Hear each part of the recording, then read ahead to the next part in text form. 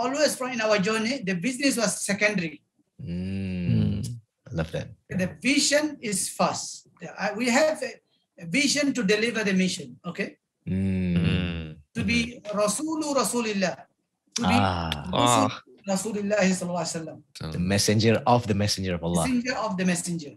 Let's talking about the dawah. Dawah is not only selling books. Okay, now you learn how to make dawah through book. But there is many other methods, other asalib, other means, wasail, that you can deliver the dawah, which is also connected to your existing business. By the way, I'm going to share with you, I have a child, or I say I have 2 child, that now allow you to sleep without reading for them at least 5 books. 5 books. Yeah. MashaAllah. I feel so sad. Sometimes I have to off light because it is already late night. Yet they're crying, you not completed the job to do. Oh, MashaAllah. You know, some of them, they say, the book I read for them actually is many times I read. Still, they wanted to read the same book. Yep. I can relate to that. I can relate to that. So what I say to my wife, this is a very, very good culture we can develop within them, and they will continue afterward. So please, okay, take this as a challenge and be patient and do our best to not stop them from doing this. By the way, sometimes the book is nothing, wallahi, it's not Islamic book. Oh, just casual reading, right? It's talking about dinosaur, I do what I do. Okay. Ever gone shopping in Makkah while you're out for your Umrah or Hajj trip? If you go to the Makkah Commercial Center, the shopping mall that's attached to the Hilton Hotel in Makkah, as you go up the escalators, one of the very first shops that you will see is this epic Islamic bookstore that sells books primarily in English. That shop is Dakwah Corner Bookstore, and for this episode, we interview the founder of that business, Brother Farid Abu Ahmed. Brother Farid, or his full name Faridullah Ahmad Hussein, is a Rohingya professional businessman. Born and raised in the state of Arakan in Burma, he studied at the International Islamic University Chittagong in Bangladesh and received a diploma under the supervision of Islamic University of Al-Imam Muhammad bin Saud. He is currently residing in Malaysia with his family as the CEO of Dakwah Corner, in addition to also playing an active role in the Malaysian Dakwah scene, organizing local courses and conferences such as the Straight Path Convention. In this episode, Brother Farid shares his origin story and how that led to the establishment of his businesses today. He shares about his roots and upbringing in Burma, experiencing firsthand the difficult persecution faced by his people, the Rohingyan people, after which he moved to Bangladesh and eventually to Makkah, where he started off working odd jobs. He shares about his passion in da'wah and how he had this high ambition of fulfilling the demand of spreading Islamic knowledge in the English language through books. Eventually how, Qadar Allah opened up the doors to meet the right people at the right time. The right people who eventually supported his vision and ambition that led to the opening of Dakwah Corner Bookstore and eventually leading up to the opening of his main center of businesses here in Malaysia. He talks about his focus and vision in this business and some entrepreneurial tips, especially how we can implement ihsan in our business, especially the importance of building relationships, which is, I quote, the most important capital in our business. How this capital eventually led to bigger opportunities, not only in business, but also in da'wah, which eventually led to opening up doors and adding value to the local community here in Malaysia. He also shares with us some personal tips on how to develop a reading habit, and also my personal favorite part, how we can inculcate the reading habit in our children. Welcome to the Barakah Effect Podcast. If you find value in this episode, don't forget to hit that like and subscribe button down below. And while you're at it, share this episode with others to join us in our mission to inspire communities of high achievers striving for continuous growth and excellence in dunya and hereafter. Hope you guys find value in this one. This is episode 52, From Passion in Da'wah to Global Brand with Farid Abu Ahmed. ولو أن أهل القرى آمنوا واتقوا لفتحنا عليهم بركات من السماء والأرض. Bismillahirrahmanirrahim. Alhamdulillah wassalatu wassalamu ala Rasulillah wa ala alihi wa sahbihi wa man tabi'ahum bi ihsanin ila yaumiddin. Assalamualaikum warahmatullahi wabarakatuh. Waalaikumsalam warahmatullahi wabarakatuh. Brothers and sisters, welcome to the Barakah Effect podcast. The topic of our discussion this week is from passion in da'wah to global brand. And mashallah, for this episode, we have my friend, CEO and founder of Dakwah Corner Bookstore, Brother Farid Abu Ahmed Hussein, aka Abu Ahmed. Hayyakumullah, ahlan wa sahlan, Brother Farid. MashaAllah, tabarakallah. Thank you very much. Jazakallah khair, akhi, Brother Faisal. MashaAllah. Thank you for making time for our episode today of the Barakah Effect podcast. MashaAllah, I feel honored and Jazakumullah khairan for inviting me. I hope that inshallah I can add something that's everyone out there will benefit. Inshallah. Inshallah. Ameen. So mashallah, Brother Farid, just before we begin our conversation today, maybe we just want to share with the brothers here and also the listeners out there how we got to know each other. So maybe just to share how I got to know you was I was actually a customer at Dakwah Corner Bookstore. And mashallah, just to tell you my experience, since day one setting foot into Dakwah Corner Bookstore in the SS14 one in PJ, it was like love at first sight, mashallah. I always find it so hard to restrain myself from buying things. And I always get this sharp question from my wife. When are you going to read this?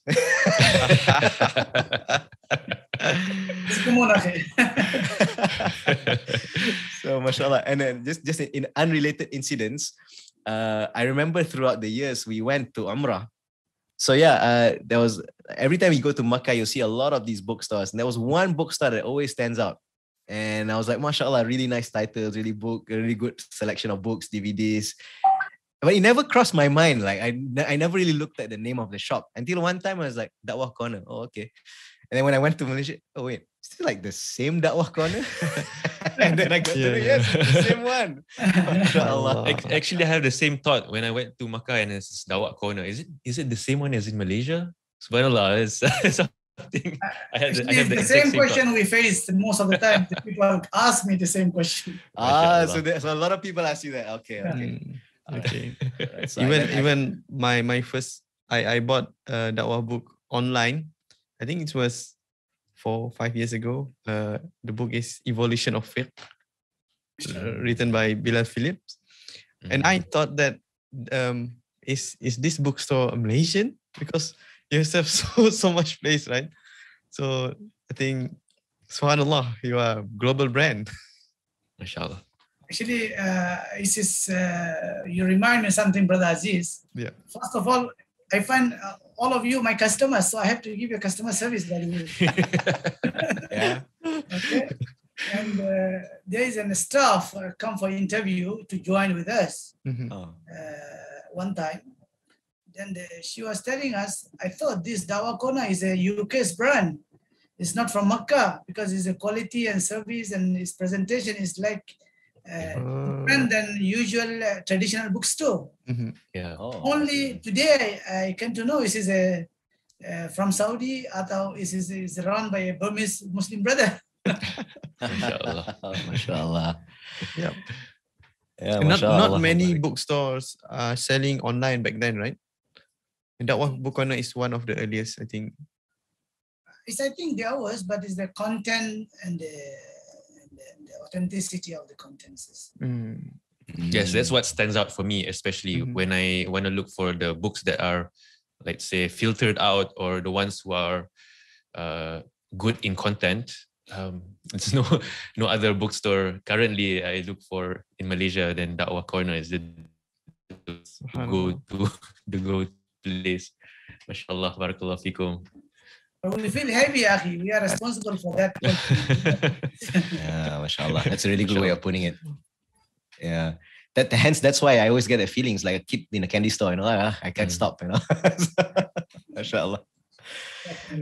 So alhamdulillah, actually, so that's one. But I think when the time when we got to know each other the most was when I started to get involved volunteering for the activities that you co-organize with other locals. Correct. And the very first one was the first time that Mufti Menk came to Malaysia, and that was back in 2012. Yeah. Wow. 10 years ago. Yeah. In fact, actually, as we're recording this right now, it's almost exactly 10 years. Yes. So, MashaAllah. MashaAllah. Yeah, mashallah. And I that event has a very strong personal significance to me because that was the first time ever that I was emceeing for an event of that size. And I still remember Brother Farid, like it was a very simple script. Like, you introduce the speaker because Mufti Man was in Malaysia for the first time, right? So you introduce him. It was like a 5-minute script, but I think I rehearsed like 6 hours for that behind the stage. I was having a nervous breakdown, and then people like I remember some of the comments were like, "Oh, brother, you're so you're so talented." So, what talent? Have you seen me work hard? Talent's got nothing to do with this. So, mashallah, and I still remember the event was at night, right? I think it was after Maghrib, if I'm not mistaken. Yes. And it was at University Malaya, and at that time, my mother was still a professor lecturing there. And I still remember, like after the event, we had a dinner with Mufti Menk. Correct. And then I saw his notes. His notes he scribbled in Arabic for the talk. I think it was about steadfastness. And then and I asked him, "Oh, Sheikh, mashallah, how long does it take for you to prepare a talk like this? Like, when did you prepare these notes?" And he just said nonchalantly, "After Asr." After Asar al-yawm, today? Yeah, no. Okay, this is the difference between amateurs and pros. It takes me before Asar to do a 5-minute introduction. It takes me after Asar to do a full-length talk, mashallah. Inshallah. It was one of the wonderful lectures that ever had.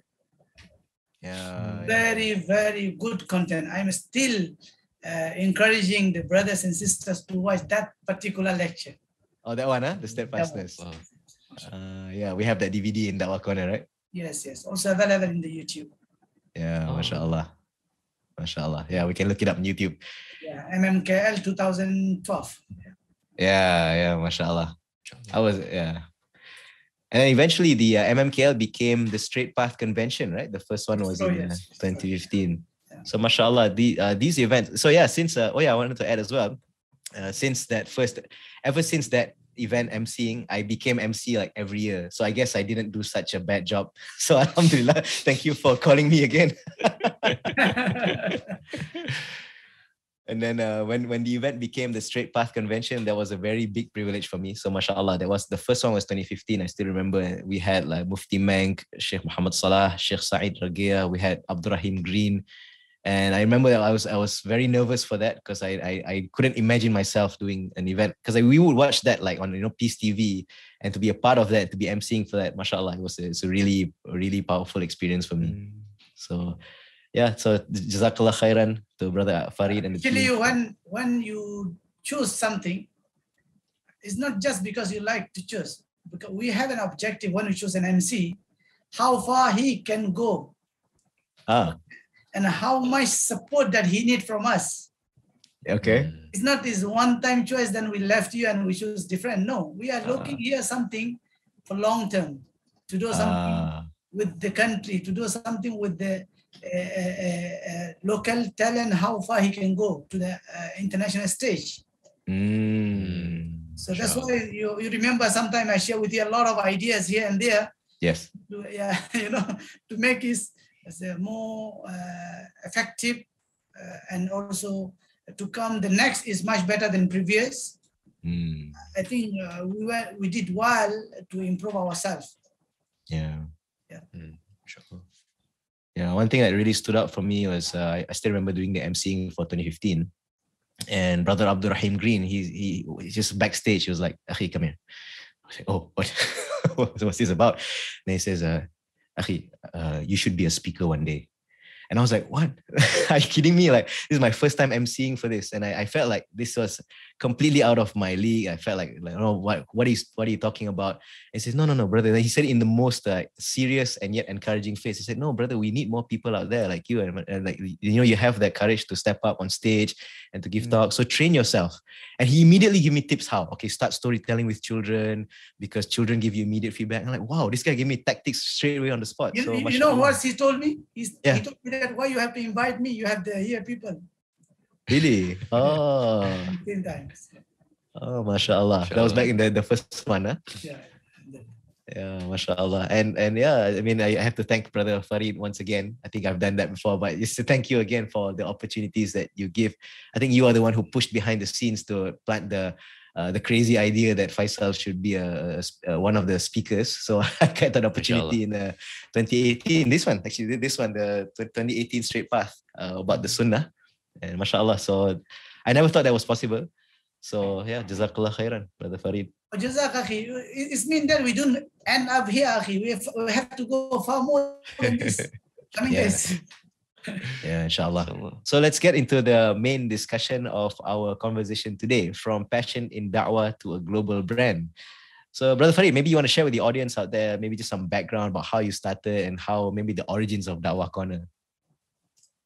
Okay, you want the origin of Dakwah Corner or origin of me, akhi? You, I guess, because yeah, I don't know, where did you feel like, wherever comfortable for you, inshallah. Okay, I think it's good to out there, our brothers and sisters who are listening to us now, to know who I am actually. So it's nothing to do with the personality, but I think it's better to know who I am and where I came from. Yeah. I am actually originally from Burma, from the state of Arakan, where we call the people of Rohingya. I am one of them, Rohingya people. I'm born in the city of Mongdo in Arakan. But when the people talk about Rohingya, I think I need to share what actually really happened with them, which is also some effect of that situation I lived is still within me and is reflecting.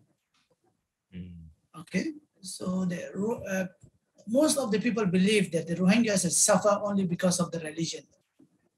Oh. And all in the religious affairs. No, it's not true. They actually been suffering in every level of life, in every stage of life. Let me put you in this way. The story began like this. When the colonization of the British started in Arakan or region, and followed by the occupation of the Burmese regime come to the Arakan state and occupy, they found that there is a two race or two community living in a very cooperative and coexisting peacefully in the Arakan state. They found that if these two groups is cooperative, they cannot rule these people. So they try to create conflict within them, which is the strategy of the British to rule the other parts of the world. Okay. Divide and rule, what is called is it? Yeah. They found that Rohingya have something very unique. If they uphold to this, they never rule us. They found that in history, they are very rich. Oh, okay. Okay, number one. They found that they are culturally very unique. Oh. And they hold a very powerful faith. Oh. And as well as they look different in terms of complex and the language. Oh. So with all these elements, if they uphold to this, we cannot rule them. So they start to think how we can destabilize these people. So basically, they do two things. Number one, to create conflict between the Rakhine and the Muslims, Rohingya in Arakan, with the state sponsor plan and a strategy. And number two, this is very interesting, which is stripping them from their identity. Stripping them from their identity. So I came to know my experience, Akhi. If you want to kill a nation or community and they are alive, just take off their identity. You will be totally paralyzed and you don't have to do anything. You cannot progress in any field. Just take out your identity. So what Burmese did, that the Rohingya are not indigenous people of Arakan. By announcing that they are not the people of Arakan. From that time, they blocked them from every field, including the economy, education, justice, as well as the religious. So they become the backward in every field, intellectually, which is end up today's crisis you see around us. Right. So they created that. They sort of retroactively created the identity that you are Correct. not from here. Oh. Correct. So if you ask me what is the highest level degree of persecution a human can be faced from the opponent, is just take the identity. Today, if Brother Faisal have no identity, you don't have your IC, you are just sitting in your home, you cannot do anything. Just think of that. True. This is what happened to our people. I see. So how did you get from there to your practice in Islam and so on? Of course, the Rohingyas are naturally, they are in Fitra, they are toward upholding the religion. They are practice Muslim. Okay. Generally, they are. Generally, okay. I see. It is a common known to be among the Rohingyas. I see. Okay, so my father is a religious teacher. Oh. Okay, so he was concerned about our bringing up Islamically. Okay, and also there is another interesting point is that when you go to a school, for example, in like a country in Burma where discrimination is well spread, you find that you're upholding the deen is very important for you. Then otherwise you compromise with them. So your father teaching you how you uphold the religion. So it means you are not in comfort zone now here. You have to struggle from very beginning. So our upholding the deen start from the school in the KG level. Okay.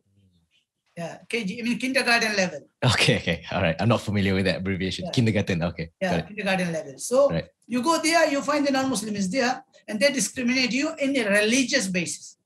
Okay. So you experienced that, huh? So you experienced racism firsthand. That. So I have come to know that I have to walk and struggle hard to uphold my faith. Okay. So I am no more from the very beginning in the comfort zone. Okay. Here, my effort comes for upholding my religion. So it's a continue until today. That's why I say it's reflecting until today. Oh, wow. MashaAllah. Do people generally think like this, Brother Farid? Like the racism that they face, that the hardship that they go through, and they feel like this is a struggle that, that identity they need to continuously try to reinforce? Yeah, because when the intellectual was there, they really thought that way, but it's gradually they managed to finish the intellectual mind in our community. By blocking them from education, from economic status, and from position, politically they are backward. So by the time in 50, 60 years, they managed to implement their policy. But today, our people don't know what is mean freedom, and some of them don't know what is your right. Right. Okay, subhanAllah. Wow, okay. So how was that journey like for you, brother? Like how did you manage to, say, navigate around these challenges? Okay, just make a summary, Akhi. In 1988, there is a student revolution to bring the democracy in the country. So after the revolution is over, then there are a lot of children, student leaders have to live free from the country due to the military operation against them. So I have to leave the country at the age of 9 years. Oh, okay. What year was this? The revolution was actually 1988, but I have to leave by 1990. Oh, I see. Oh, wow. So it's a long story, but it's to make shortcut. Yep. This is what I end up. Okay. And where did that lead you to when leaving at 9 years old? Of course, our closest border is Bangladesh, and this is gateway for us to go other countries. Okay, mashallah.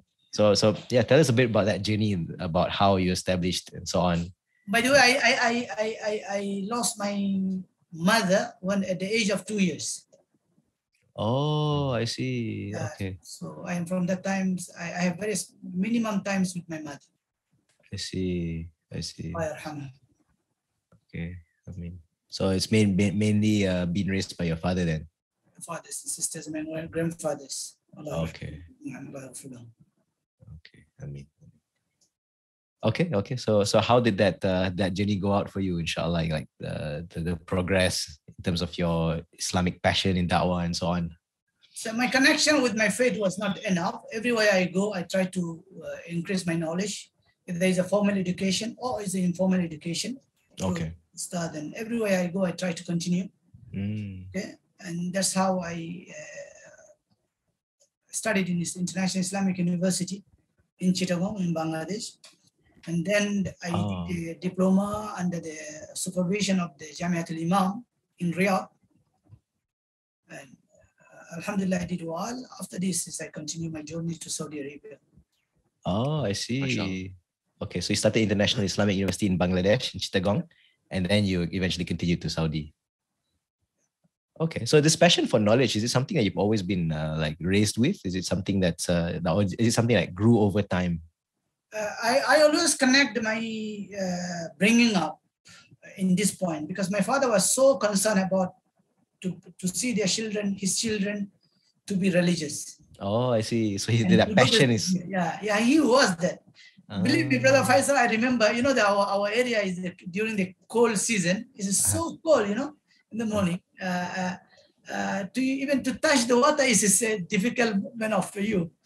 But he never allowed us not to go to the masjid for any reason. Oh. At the age of 7 or 6 years. Oh, I was struggling with my kid to take to the masjid. You know? Mashallah. I still remember sometimes I go to the masjid and I don't do the proper wudu because of it's so, you know, difficult to use the water. Yeah. Oh, mashallah. But yet he not allow us to stay home back. You must follow him.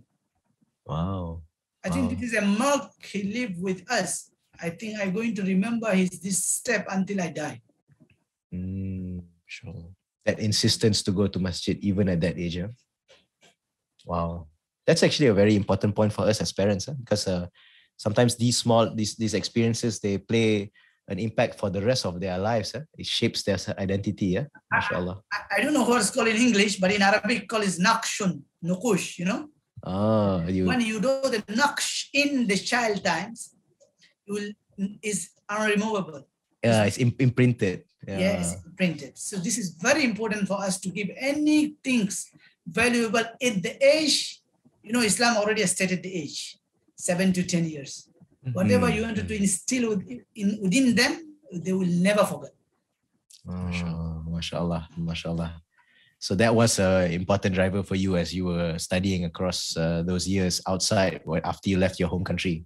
Correct. And also another thing is that I always thought of, I must serve my cause, my community, my faith in my country. I must give back to them something. Oh, okay. So without developing myself, how am I going to contribute for them? This is another force that's always behind. If I not develop myself, how am I going to deliver to them anything? That's a good one. Mashallah. Take the ownership, take the responsibility, you yourself, and then channel it to the best means that you can. Yes. Sure. Okay, mashallah, mashallah. So from there, so you were in Riyadh, if I pick up. Makkah, actually, I go to Makkah straight. Oh, Makkah. Oh, mashallah, mashallah. Okay. So from there, how did that gap happen? Like from you're in Makkah, and then to start, how did that journey continue then?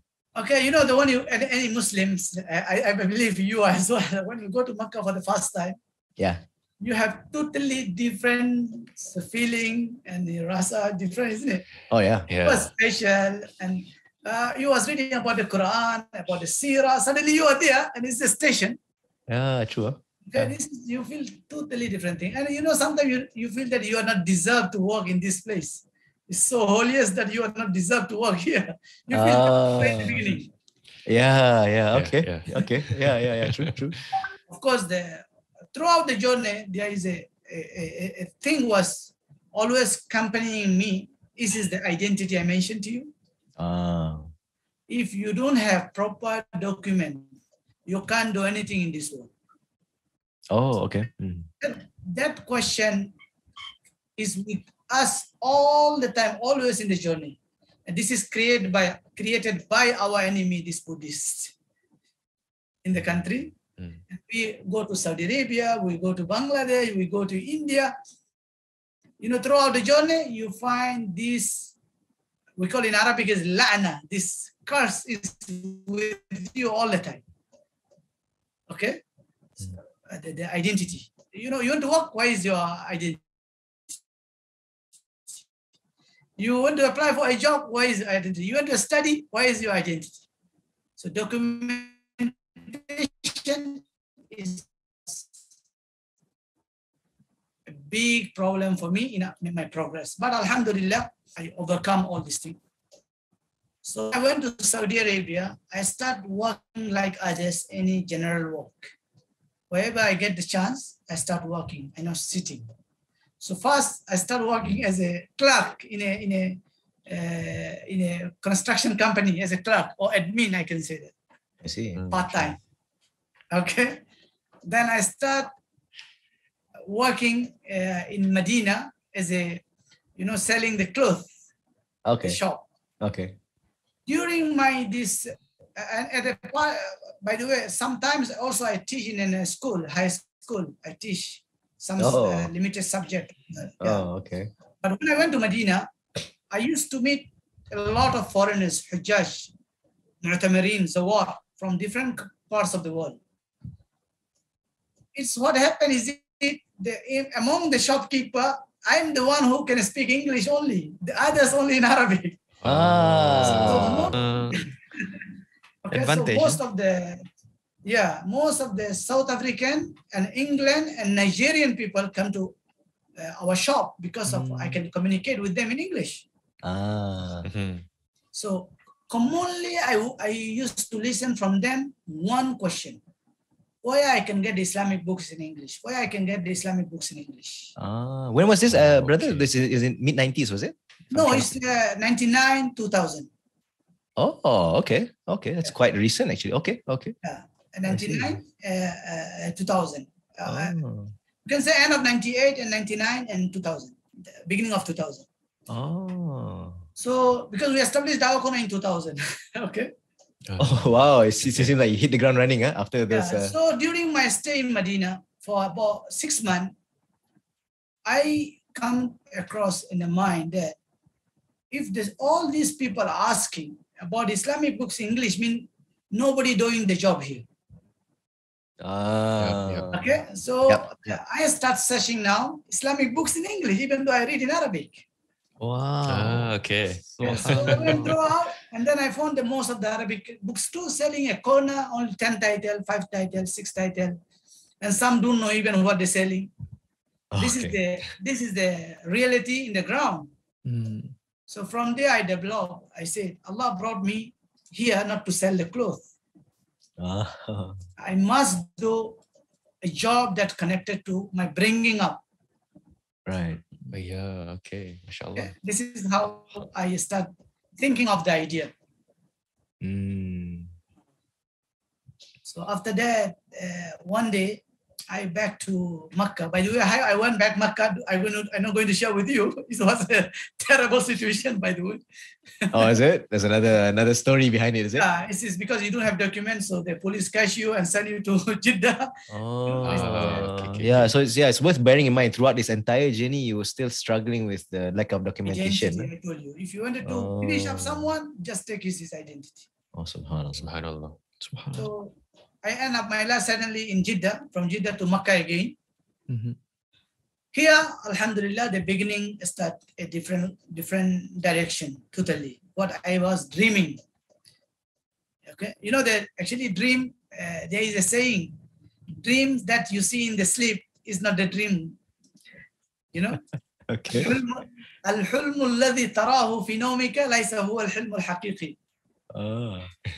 الحلم الحقيقي هو الذي يمنعك من النوم. Oh, okay. You know, translate that first. Yeah. Yeah, the dream is that you see in the sleeping is not the dream. Dream that is stop you from the sleeping is the real dream. MashaAllah. Nice. I like that. Subhanallah. Here is the thing start actually. I am dreaming to establish something connected to my faith in the center of faith. This is my Makkah, the center of faith. So I always, everywhere I go, I talk to my friends, I meet the people. This is my point of discussion now. So I was telling my friend that. So one of my friend was working in Jeddah. His name is Yunus. May Allah bless him. He's still alive. Ameen. So he came to know a brother. His name is Brother Ibrahim Al-Harbi, who is alive now, who is my partner and my sponsor and one of the brilliant brother who took me to this journey. Oh. Okay, he have the already idea been established in Jeddah, but it's not in a scale internationally. I see. The local concept, but he is very much involved, mashallah, with many products in Jeddah. Only so Ibrahim Al-Harbi, he is local Makkah. He's a local man. Yeah. Okay. So through my friends, I wanted to know him personally. So we have a discussion. We finally found both of us in the same direction, looking for the same thing. MashaAllah. MashaAllah. So the problem of the documentation is over now. Even though I don't have identity, but I found a brother who have everything is ready. MashaAllah. Okay. Complement each other. Yes, alhamdulillah. So he have something, I have something. We come together. That's why, akhi, as alone we can't do anything. We can reach only very limited miles. But together we reach the high, we reach the sky. Okay. MashaAllah. So brother, when you're saying this story, this reminds me of a hadith by Rasulullah SAW. It says like the souls are like soldiers, and those that recognize each one another, they'll just instantly know each other. So if you have that same vision, that same dream, Allah will make the means to meet the people with your vision and make it happen, inshallah. Sahih. This is what happened with us, inshallah. Subhanallah. So we come together and we put our proper plan, what we're going to do for the next short plan, mid plan, and as usual for business. But one of the things we said is to promote the da'wah to the visitors of the Masjid al-Haram from Makkah to the world. This was and by using high technology, that time we used that time we think that highest technology, what is it? CD. Like the early 2000s. Yes. Software. Okay, that's new at that time. Software. Okay, mashallah. So we start collecting the softwares and some books. I still remember we started with about 6 softwares and 18 books. Our journey began. Today we have 4,500 titles, and software is no more exist anymore. I remember this. The software. I think I bought one when I was doing Umrah. It's like a Quran, it's a Quran software, right? If I'm not mistaken. I can tell you actually what you bought. You forgot about this. It's called software Tahfidhul Quran. Tahfidhul Quran. Okay. It's produced by Harf company.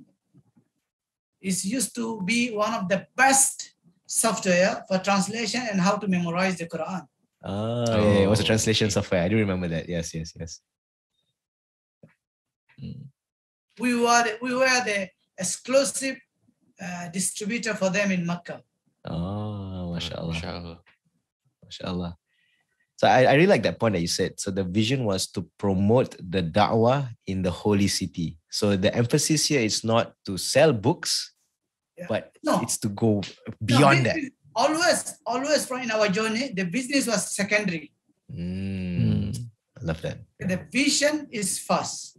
We have a vision to deliver the mission. Okay. To be Rasulullah. To be Rasulullah sallallahu alaihi wasallam. The messenger of the messenger of Allah. Messenger of the messenger. Okay. So how good is it? It has happened from Makkah. That was the establishment of the Dakwah Corner, right? But did you straight away start at Hilton? Was that already your first establishment? Yeah. Oh, wow. MashaAllah. Can you repeat? I didn't get it.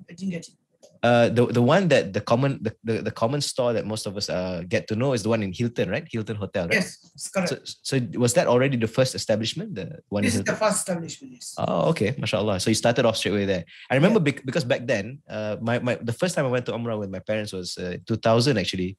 So I was still in school. What do I want to say? There were not. I think Hilton was like the only, like you can say, high class shopping area, isn't it? Absolutely. You're right. This is the first modern concept mall in Makkah. That's right. Because previously it was all the traditional style, like marketplace, and there was no Zamzam, there was no other hotels, right? Because you're asking this question, I can give a tips who are looking for business. You know, your location is very important. Yeah. Don't undermine your location because of the price. Good one. Okay. Yeah, you can pay high rent for a good location. Yeah. And you pay a very minimum rent, but it's not good location. Good one. You know that our location was so strategic. No one actually can hide from me. You know that how it is? Exactly. Exactly. The place I sit, I can see everyone go down and come up. So brother Faisal visiting Makkah, you want to hide from me? No, you cannot. No, you cannot. Yeah, I remember that the location was superb. It's like, because I think it was like in Hilton, and I think you go up the escalator. That's the first shop you It's see. the Right? fast main escalator. Yeah. Okay, when you go up, you turn, you see the fast. You go down, you see the fast. That's right. You go down, you see that first. Yeah. You know, I used to say to some of my friends, Yeah. you see, if you come to visit Makkah and you not visit us, your Umrah is not accepted. MashaAllah. So, brother, I'm just curious. Like you're saying, like to spend more. So this kind of like the kind of long-term investment mindset. You always had that, is it? Like, did you have a mentor like to advise you like this business strategies, like to location, spend more, it's okay, these kind of things? Is something like this I can share with you. We know as a human, we are the best creation of Allah subhanahu wa ta'ala. Am I right? Yeah. We all the human believe that we are the best creation of Allah subhanahu wa ta'ala. Yeah. A best creation must be deliver best. Correct? Yeah. You have to think always the best. And when every single human go separately with himself or herself, they find she is the most beautiful, he is the most, okay? This is how the human think. Right. Okay. So in this concept, I always used to believe that if I start something, I have to go to the best of that industry, the best of this profession. Not just you start selling books in Makkah and finish up there. Right. Because industry is not end up there. Industry have more to achieve. MashaAllah. Right, mashallah. Okay, if let's talking about the dawah. Dawah is not only selling books.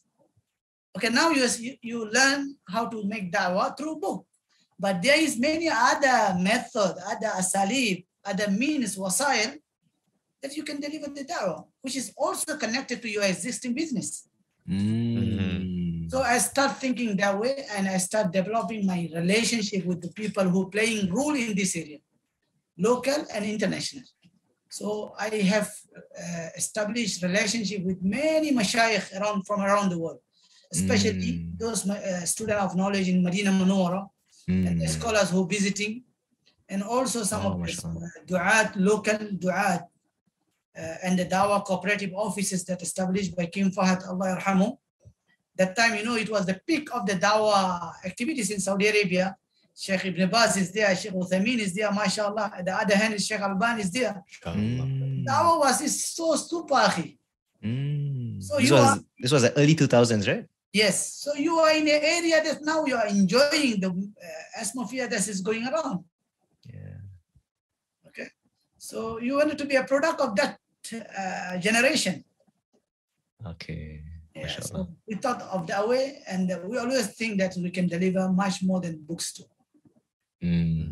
So one thing we did, it was the beyond traditional way of doing the books too. People think that what the supplier supply to me, and I'm going to sell it, and that is enough. Yeah, that's what most people think. Yeah. Yeah, no, we didn't that way. We thought different way, totally different strategy. First of all, we did 5 things, Akhi.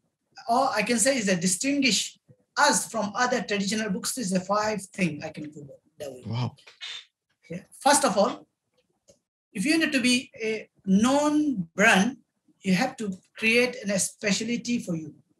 Specialty. A specialty. What your specialty in what form?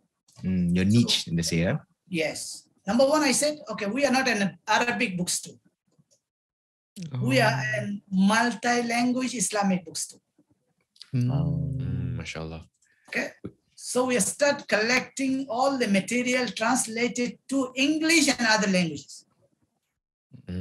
So within the short time, we become the references for the ministries for the translated books. Oh, MashaAllah. Okay? It's not only English. So we don't have a single Arabic titles, but we have 70 other languages. Wow, mashallah, mashallah. Okay, this is one. Number two, when we're choosing the titles to be in our shelf, we set a criteria of few things. Number one is must be authentic. Approved by the mashayikh or by a known center and beyond like this. Number three is must be quality in terms of printing, and the paper binding is must be quality, because Islamic work must be quality. Islam is the super religion. All things that invite into Islam must be super. MashaAllah, absolutely, 100%. Okay, so I thought about that.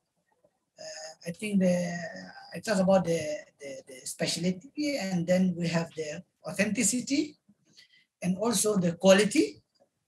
And we tried also to make it affordable for the people in terms of price. Okay. Yeah, this is also we try to consider. Okay, and then lately we try to maintain our sincerity for our job. Oh, okay. Okay, sincerity in our job is, well, here we're not talking about, to promote our sincerity for the public. No, at all, no. Yeah. But people always think the sincerity is connected to only religious matter. No, sincerity in your work as well. MashaAllah. Yeah. You know, how you, you're doing a job, you are staff in a company working, how are you going to be loyal to your company? Your loyalty to your company is a sincerity, actually. If you're working for 8 hours, did you spend 8 hours for the sake of the job task given to you? Yes. Okay. The company owner, or as a Dakwah Corner, the manager, did I doing what's supposed to be done for the sake of to develop this place? So we did all the necessary actions to develop this place. Right. I remember once a sheikh, I forgot the name, said, the sincerity is so important. Even a robber can win his robbery if he's sincere. Oh, even a robber even a thief can be successful if he's sincere. Yes. But if he's not sincere, he don't do the proper essential plan to be done, he can be failed, he can be cashed. So I have to ask, brother, so sincere in this context sort of means like commitment, is it? Like loyalty in that sense? To fulfill the requirement of that job, a task that's given to you. The dedication, right? Yeah. Okay. No, it's beyond dedication, Akhi. Oh, beyond that. Fulfillment of all requirements, the task given to you. So your boss is in front of you or not? Did you do that? Right. Okay. MashaAllah. One is come to you, customers. I think these you differentiate between the customer who is rich and who is poor. The one buying 5 ringgit and the one buying 10 ringgit. You did in the same level of service or not?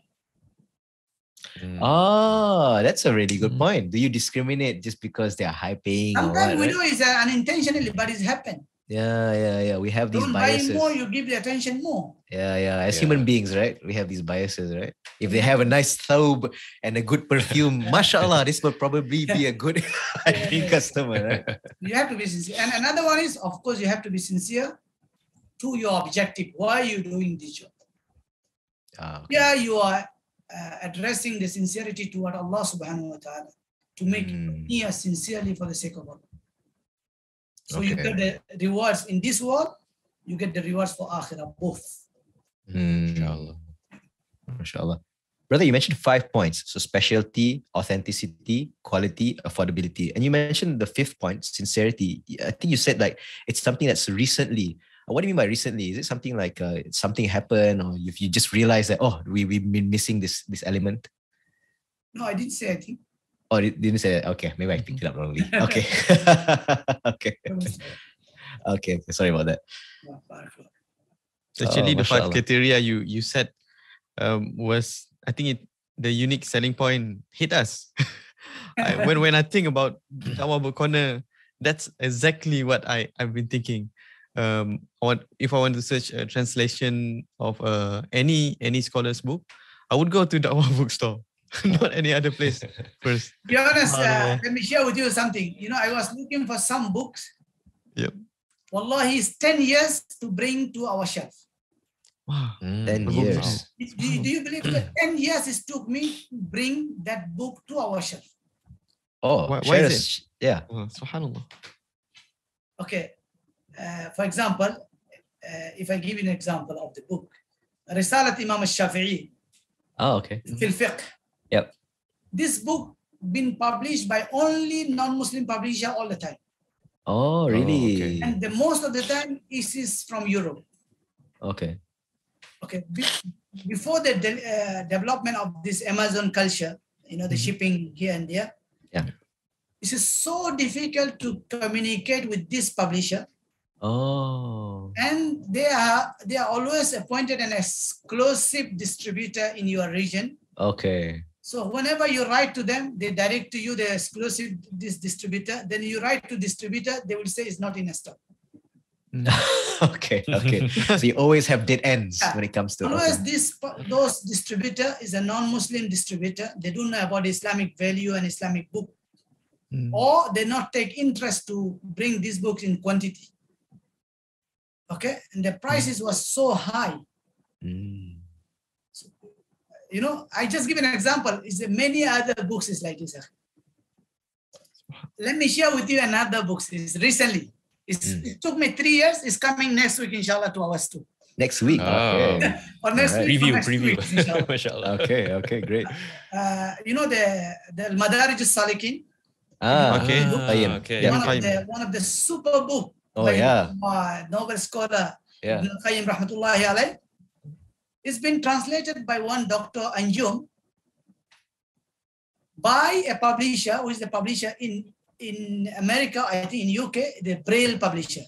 Oh, I brain. see. Braille, okay? And they put the price, is end up to Malaysia, 900 ringgit. 900 Oh, ringgit. Wow. Okay? While these Arabic books is only 80 ringgit. Oh, for real? Okay. In Indonesian, maybe 150 ringgit in 2 volumes. Ah. Okay? Subhanallah, this book, I tried and I go with them to make it cheaper. And I said that Asia is not affordable with that price, please. I cannot reach to any point. Finally, I decided even 900, I'm going to bring the books to our store. Mm. So sometime our job is to make the book is only available, not to make money out of it. Money. Okay. So not an easy task, akhi. Yeah. Inshallah. Yeah. Mashallah. Yeah, actually, now that you mentioned that, the point of money, right? We did cross my mind as well. Because people have this perception, like, to start a bookstore these days, in this day and age, people don't really read, right? That's the common perception that people have. So it's kind of a very difficult venture to be in. Did you have that kind of thoughts going in? I always say that if you wanted to make money out of books, please don't join us. Okay. But if you love book, please come on board. Okay? Mashallah. Okay. But if you wanted to do Islamic book, I always give one idea. If you don't have missionary thoughts, please don't join. You need to have that high vision. Yeah. Okay. If you don't feel that, is only you doing Islamic book business, because in Malaysia, for example, in Makkah, many Muslim, they will buy the books. I make out of this money. Mhm. If only because of this objective, you cannot enjoy. You don't enjoy. Okay. You will really enjoy the book business if you have two together. I'm going to work for my faith, and out of that, I'm going to live my life. Mashallah. Okay. Yeah. Let me give you some idea, some story of what happened. Yeah. Sometimes I see the book cover is enough for me to make the whole day is happy. Awesome. Okay. Wow. Sometimes I bring a title in a 1 year. This is enough for whole year to enjoy. MashaAllah. Oh, okay. Okay. Okay, mashallah. That's why I always say that, brother, I want to, that I have a lot of questions. This, how can I establish in the Dakwah Corner in my country? It's a question always been from Africa, from here and Oh, there. people ask you that, huh? Okay, Ask from me others. this. Okay, But anyway, mashallah. we share our idea. We managed to establish in few countries already, alhamdulillah, even though it's not our own Alhamdulillah. thing, but the same concept, same methodology being applied in almost 7 countries now. I see. Mashallah. Not necessarily using the 100% da'wah. supporting them with the materials and the concept and the ideas and Oh, we are mashallah. supporting them. Oh, Okay. great. Mashallah. So I always tell them one thing, Akhi. It's a bit funny, but excuse me, please. I say, if you want to die book, dream book, eat book, sleep book, then please do it. Otherwise, don't. You need to have that genuine passion for it, huh? Because I know what I'm talking about. Allah subhanahu wa ta'ala, if choose the book as a means between him and his messenger. See there, how many in Muslim faith we believe, I think the other faith as well, that the 4 known books of Allah subhanahu wa ta'ala revealed through the Jibreel alayhi salam, is all of them called book, Akhi. True. Am I right? Yeah. Allah the Almighty choose book as a means for him. Mashallah. Yeah, he can just, talk to the messengers and deliver is finished, over. But it's not that. He used book as a means. The second thing is not only that.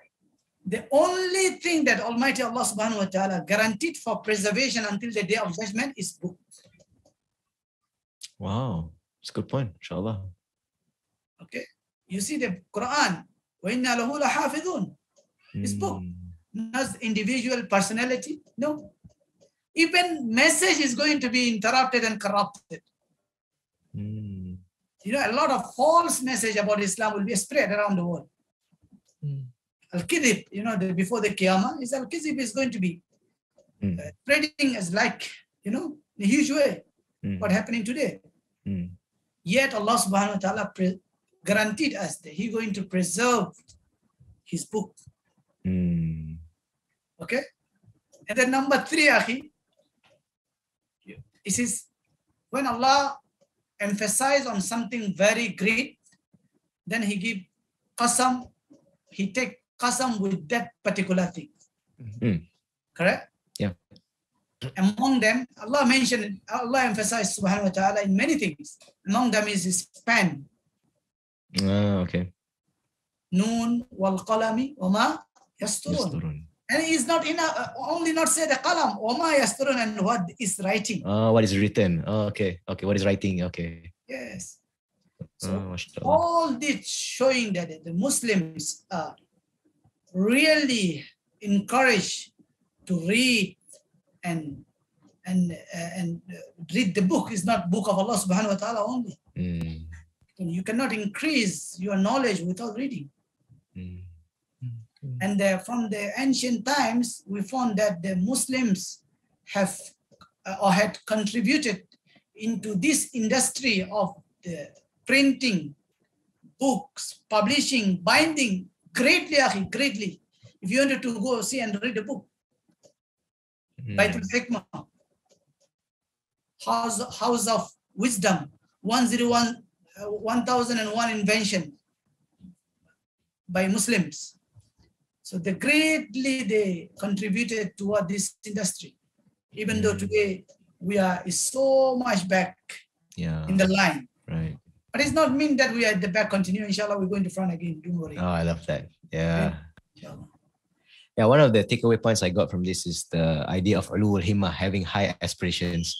So the idea is the high aspiration here is da'wah. And the best, so the books are the medium for us to get to that means. And so we always have that thinking in mind. Yeah. So that was the one that will give us that passion to keep sustaining and keep improving ourselves and striving for the best. Correct. They say the book is a friend. They never, never humiliate you. Okay? And never make you angry. Yeah, mashallah. Okay, and also the book is a home for the one no home. You know, like me, who have no home. Book is my home. Oh, You can mashallah. find comfort in the books, then. And also, Mashallah. the book is a friend for those no friend. Oh, mashallah. Okay. Mashallah. And it's not only that, the book is provision for the one who have no provision to go and see the world. Yeah. Mashallah. You read the book at home and you fly over the world. Yeah. Oh, mashallah. I love that point. So, Akhi, I'm just curious, like this passion towards reading in general for you, is it always been something that you've grown up with, or is it something that grew with you over time?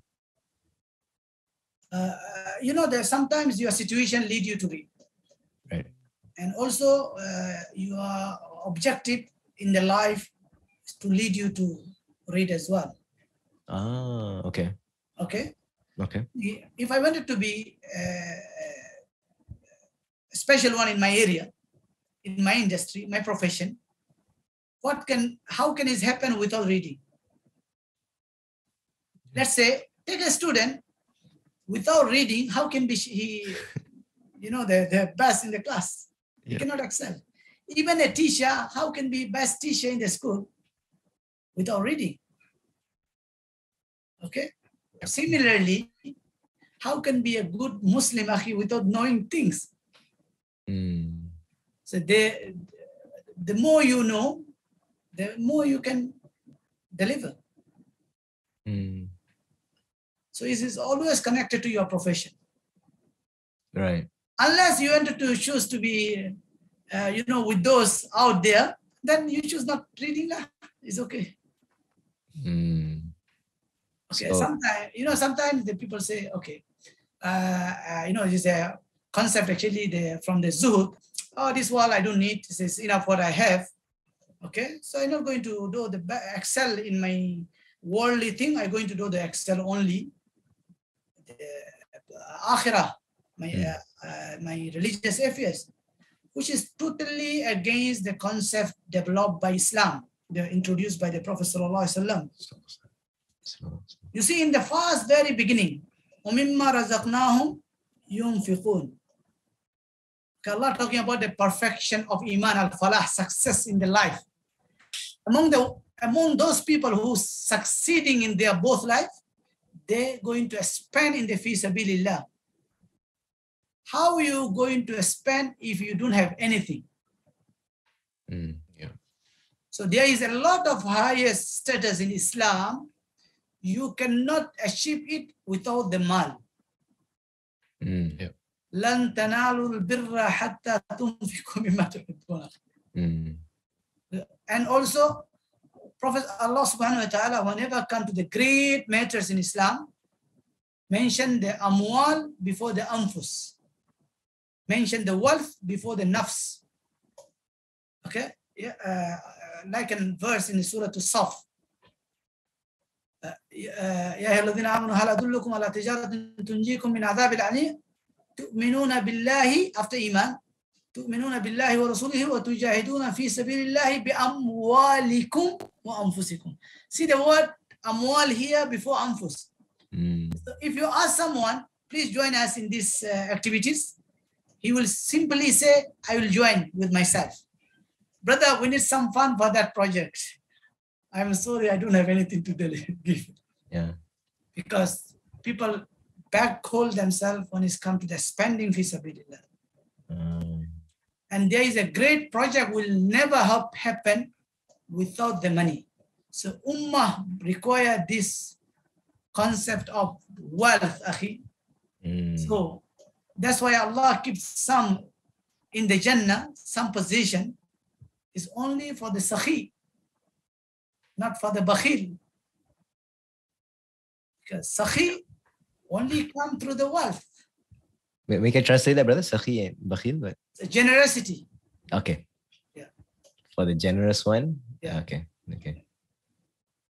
So yeah, coming back to that point, so for you personally, it was the passion for books and reading was developed because of the identity that you established as a Muslim. Like that, right? Okay, mashallah. Speaking about that, so maybe can you share some tips with what we are struggling with? What I hear a lot is that people are saying like, oh, I just can't find time to read. You know, it's just so difficult to make time to read. So maybe, brother, can you share with us some tips and some advice? How can our listeners out there, start this habit? I mean, like we are struggling to find time to read. So where do we start? There is a various kinds of the reading, isn't it? Some reading is for fundamentals. You must read it, and some you just you need for a while, and then you don't have to read it. No need to continue. And some for not both reasons, just read it. So when you fixing yourself to read in a specific book in a specific time, I think it's quite difficult. Okay.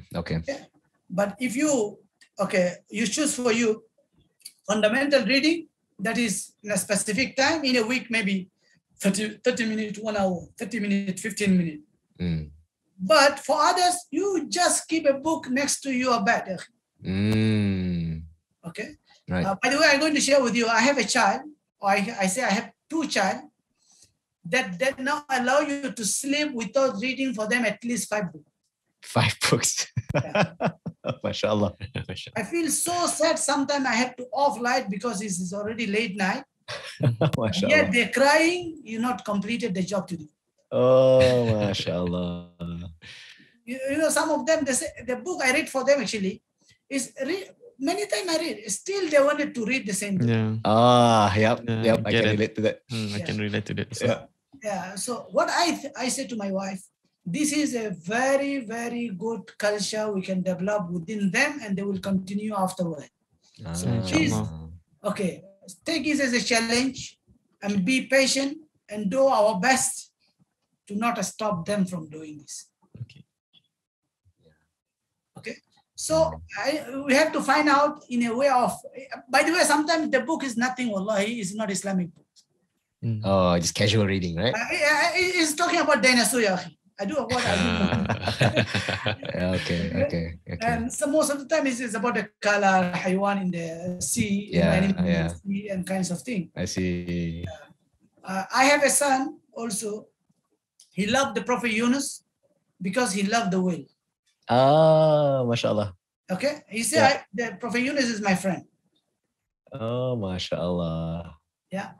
And also I did another things I think I can share with the brothers and sisters here. Every home have its budget for spending, isn't it? Yes. So according to your income, you have a budget, how much you're going to spend. Am I right? Yeah. But I told my wives that, for everything is budget, except if the children wanted to buy a book, there is no budget. Mashallah. Okay. Mashallah. Yeah. And the last tip in this regards, I can share with you. I think every home require to develop a library. How small is it? Doesn't matter. Okay. So the library behind me, is our actually house library. Nice. The ground floor, a room we designated only for books. Mashallah. So what we do, whenever we wanted to talk for nothing, is we just come and sit here. Floor. No chair here, by the way, it's a carpet. Arab style. We sit here. While we sit talking, the children making the messy, all the books they take down to okay. And then you have to fix it, arrange it again and again every day. When we establishing this library at home, I told my wives, let the children know the concept and buy the things according to the need. What color, what carpet, what size. Give them the freedom. Okay. Some of I received some complaint from moms. They say this is expensive and this is that. I said, never mind, it's on me. Just do it. Okay. So they feel connected to that shelf. Yeah. Because they have some ownership in it. Kids like that, right? Like if they have a choice in something, they choose that. Yes. Yeah, I own it, right? Yeah. This is mine. So I think this is a very, very important thing to do in every home. How small doesn't matter. Yeah, it's a good point. So build a library and let the kids take part in how they want to design the library, and allow them the freedom to make a mess. Just live with it. Please do that. They're gonna make a mess with their toys anyway, right? So you might as every well, day, no problem. I'm going to fix every day. MashaAllah. This is really good, MashaAllah. So it becomes like a recreation for them. And I mean, this is much better. The kids have to get, I mean, kids these days are attached to gadgets and digital things anyway. Might as well create the alternative of books, right? Yeah, that's correct. MashaAllah. MashaAllah. Yeah, I can relate to that, Akhi. My son, 4-year-old, Muawiyah, is just telling me to read the same books again and again and again. So I just remind myself, be patient. At least he loves books, right? It's not asking for some nonsense stuff. I remember we have this Quran book, and it's he always says, I want the elephant surah. Because that book has this like pictures about birds, and he loves to see like the imagery of birds and stones and elephants and army, and like, oh, he loves the epic story, you know, mashallah. So yeah. You know, this my son, the Ubada, the one I'm talking about, he loved the Prophet Yunus. Yeah. The one means his nene, one, his grandmother. His grandmother, yeah. Yeah. So read the verses of the Surah Yunus, play for him Surah Yunus after finish the story. And he memorized in the middle of the Quran those ayat, those verses related to the Yunus. MashaAllah. Wow. It's totally unknowingly, totally not planned. MashaAllah. Wow. Yeah. So much barakah when you have that continuous going. Because you actually don't know what your children pick up, isn't it? Like you don't know what resonates with them. And suddenly one day you're just playing around and they just say something like, whoa, where did that come from? So mashallah, of all, I mean, the worst thing is you get language that you don't want, but the best case is mashallah, you get something like this, like, oh, they mentioned something from Quran. Mashallah. Mashallah. Brother, maybe picking up a little bit where we left up just now. So how did you end up in Malaysia actually? So that was from in Makkah, right? A lot of people will think that I love my wife, that's why I come here. Yeah, that could be one assumption. Actually, I married to my Malaysian wife. It's later actually. I come first here. Okay. You know, while I'm practicing this business in Makkah, of course, you know, I have built relationship with many people from all over the world. Among them is many Malaysians. I was so impressed with knowing some Malaysian brothers. Oh. And it's not only the selected brother, actually, in generally, by knowing many Malaysians. Okay? You know, the people here may say the Malaysians don't read, isn't it? Correct? Yeah, people generally say that, yeah. In the beginning in Makkah, I feel the same.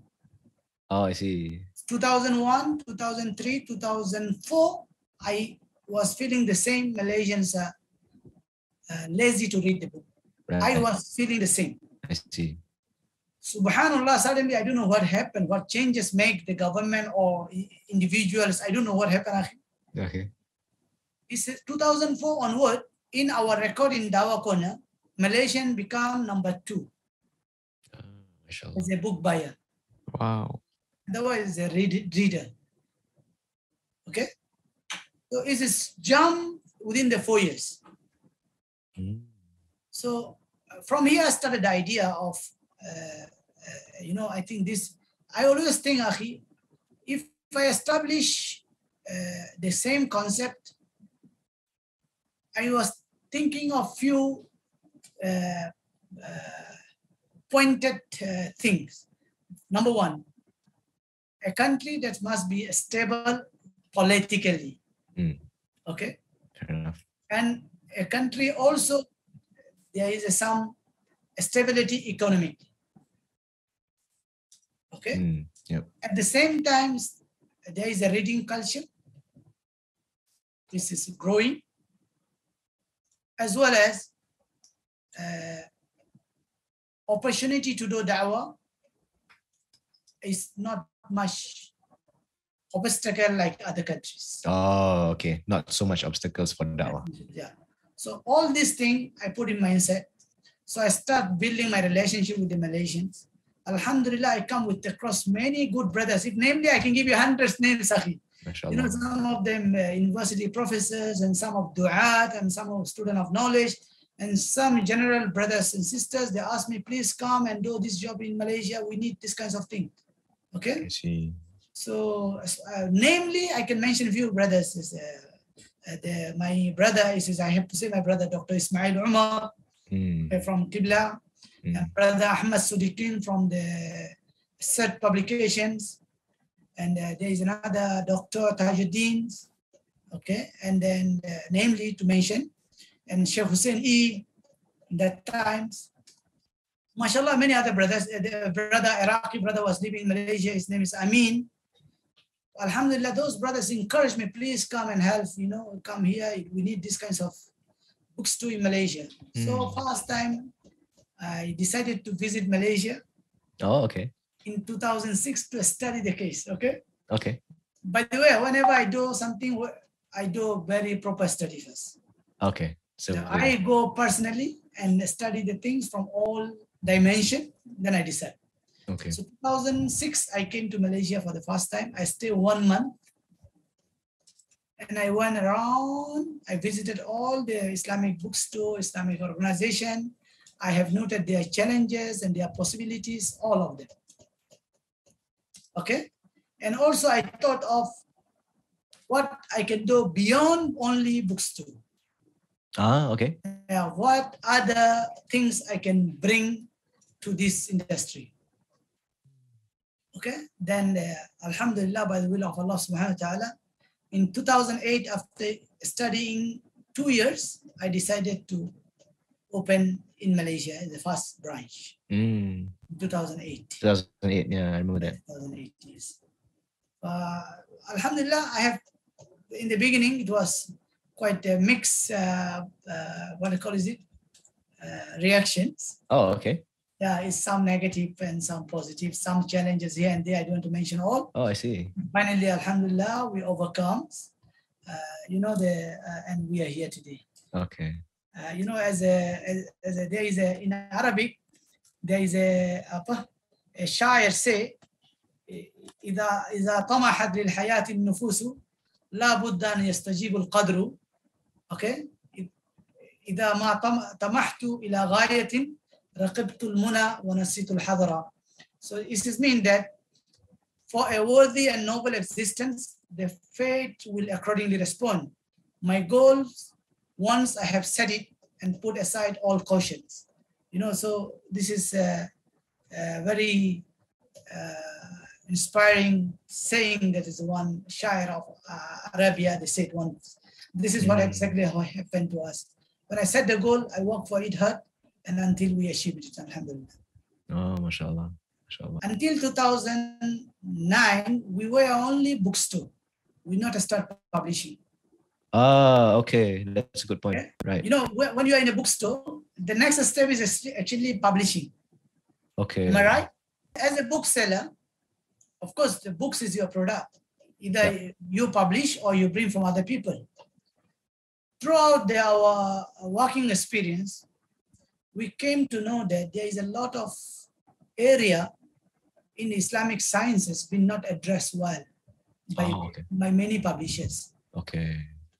So, and the many requests from the audience or from the readers, they're asking for some titles, but we can't find is anywhere. Oh, what are some of these Islamic sciences, brother, that you saw back then that was still lacking? For example, let's say there's some modern issues that appear in the Ummah. Modern issues. Okay. Some publishers, they don't want to address these issues. Or they don't take as a part of their delivery to highlight that particular issue. Okay, that's a good point. Is one. Secondly, even Islamic traditional sciences also, sometimes, it's a huge knowledge, Akhi. You 2, 3 publishers to address the whole thing, it doesn't work that way. Yeah. A lot of people need to involve. Yeah. So we make a decision that we must address by publishing some of the matters. Because we have already customer base, and you already came to know the problems that our Muslims Ummah is facing, and then you are capable to address the matters, as well as you have the contact with those qualified authors. Okay. All these elements lead us to become publisher. I see. I see. But this is the publishing experience is very horrible. Oh, You know, okay. to be honest, first few publications of ours, we just print it and burn it. Burn it. Oh, Uh, was that intentional? because you plan the product to be good as a content, as a quality, as I mentioned, is authentic in language, quality in printing and language, and it's look good and it's compete with the market quality. But subhanallah, because you have like experience, is something you don't please with yourself. Oh, I see. I see. So, So you after we didn't- receive and we pay to the publisher and printer and author, yeah. take the book and burn it. Wow. Wow. Not You're that, once, it's twice, akhi. wow. So you're that unhappy with the quality. Even you yourself, you felt that was not up to your standards. Yeah, I always say to my team, this is our graduation to be publisher. Ah, We right. really enjoyed that experience of failure. Right. That failure was an important lesson for you. Yeah, MashaAllah. so enjoy your failure, akhi, to go to the next stage. Ah, it's a really good one. If you Okay. cannot enjoy your failure, you can't go to a step next. MashaAllah. Such an important point. This is what happened exactly with Dakwah Corner. I also remember in the earliest few books of Dakwah Corner published by Dakwah Corner, when we offered to some bookstores, I remember the mock and the love, and they rejected to sell the books in their shelf. They rejected to sell the Corner books. They say, what kinds of book is it? It's not qualified, you know. It's not English, it's not qualified, it's not look nice. Wow. Yeah.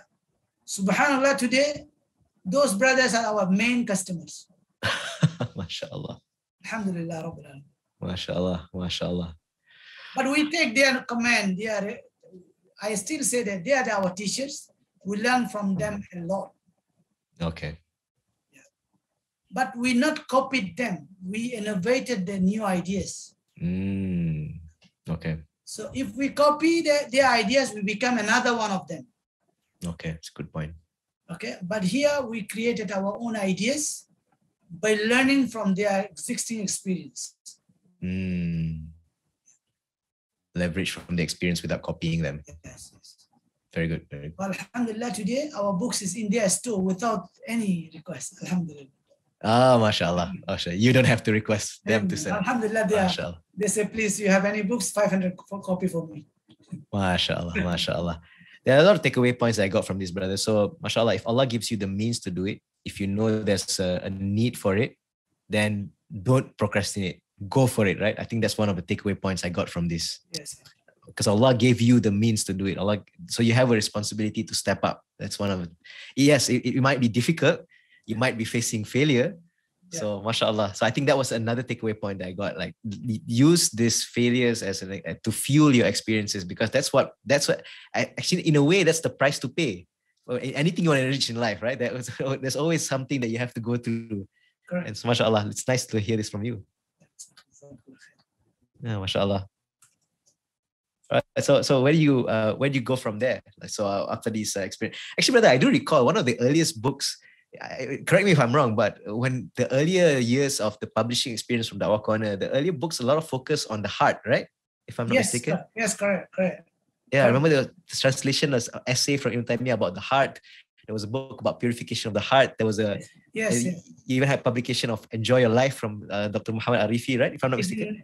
No, Dr. Arifi's is not ours. Oh, that was Darussalam, right. Okay. But you mentioned two books. It's the earliest books of ours. It's on the heart as well as it's not purification of the heart. By the way, we changed the ritual of worshipping heart, but it was not the same title. It was another title. You know, let me share with you an experience of a book. Okay, I mentioned many books, isn't it? Yeah. Many people say to you, this is I think is a known to everyone. Say, don't judge the book by its cover. Am I right? Yeah, that's a common phrase. Today, we came to know that theory is not correct. 33.9% people will judge the book by its cover. Ah, Okay. I'm okay. giving you a percentage here. 33.33. If you go to the 100%, isn't it? Okay, You 1/3. judge Okay. the book by its cover. Another 33.3 will judge the book by its author. Oh. Oh. Okay. Another 33.3 will judge the book by its content. Okay. Okay. So content by itself is only 1/3 of the story. That's the lesson here. By the way, all these things can be failed if there is another thing is not fulfilled, connected to quality. Oh, okay. Okay. We publish a book, if you recall, Akhi, it's called The Forsake Grief and Start Living. Forsake Grief and Start Living. You remember? Forsake grief and start living. Yeah. Yes. Okay. The book. Okay. That when we choose the title for this book, I consulted a very known sheikh of ours. I say, Sheikh, what the title to give for this book? Because in Arabic it's called Da'il Huzn wa Abda'il Haya. This is the title. Oh, Da'il okay. Huzn wa Abda'il Haya. Right. And I asked the sheikh, I tried to use the translation in many different ways. Then I asked him, what is the translation? I mean, the good title should be. Then the sheikh gave us this title, the one I mentioned, Forsake Grief and Start Living. We printed about 2,000 copies of this book. It took 4 years to sell this 2,000. I see. Wow. We came to know that is only reason that the title was not suitable for the targeted audience. Oh. Okay. Same book after 4 years. We only changed the titles. Right. Every year we print 6,000 books in every year. Wow, that's a big change. Example Wow, only. wow. It continuously last 10 years. What do you think? Wow. MashaAllah. Only title. Oh. Sometimes that's why there is a clash between the publishers and the authors in Yeah. choosing the titles, because Yeah, they see yeah. only their book, but we see different other elements. Right, right. Good point. Yes. MashaAllah. Yeah. So what was the title revised to then? So the first title was Forsake Grief and Start Living. Stop worrying and start living. Stop worrying and start living. MashaAllah. Yes. Oh, I have the book and start living. I have the books behind us. So if you're willing to write a book in your life, please come to me before you give title. Oh, MashaAllah, MashaAllah. And there's a book by Dale Carnegie, right? Similar title, yes, right? Yes, Yeah. yes, similar titles. Yes. Okay, but this one, Yeah. okay, MashaAllah, MashaAllah. Wow, this is really awesome. So I'm just sharing an experience that is what exactly is happened with us. MashaAllah. Yeah, I'm happy to see that like the efforts are continuously expanding. And yeah, actually I do observe that there's a consistent commitment to quality. MashaAllah. Allahumma barik. Also, when we came to publishing and we start knowing gaining the experience, we put the thing in the stage, not in rushing to bring many titles in 1 year. No. First year, we only looking for 3 titles in a year. Okay. We increased to 6 titles in a year. Okay. And we move and we include the first 2 categories only. After that, we add another category. At the moment now we are talking, we are working in the 6th category. Okay, and the 24 books per year. This is our limitation now today. 24 books per year. Per year, new title, and reprinting all our 125 titles is the reprinting.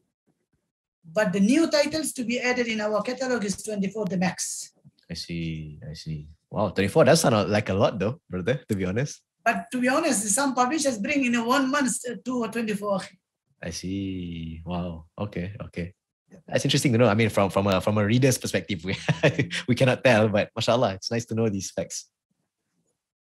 So how did you move from there to like where we sit right now, like maybe the straight path and inviting Mufti Menk? Was that like a natural progression? It sounds like a completely different deal for you, isn't it? I always say that your capital is your interaction with the people. How you interact with the people is your capital. and how you build trust with the people is your capital. Your capital is not money. Many people believe capital is the money that in your account. I always thought of different way. I never have capital. I see. Yeah, my capital was always is interaction, relationship with the people. Okay.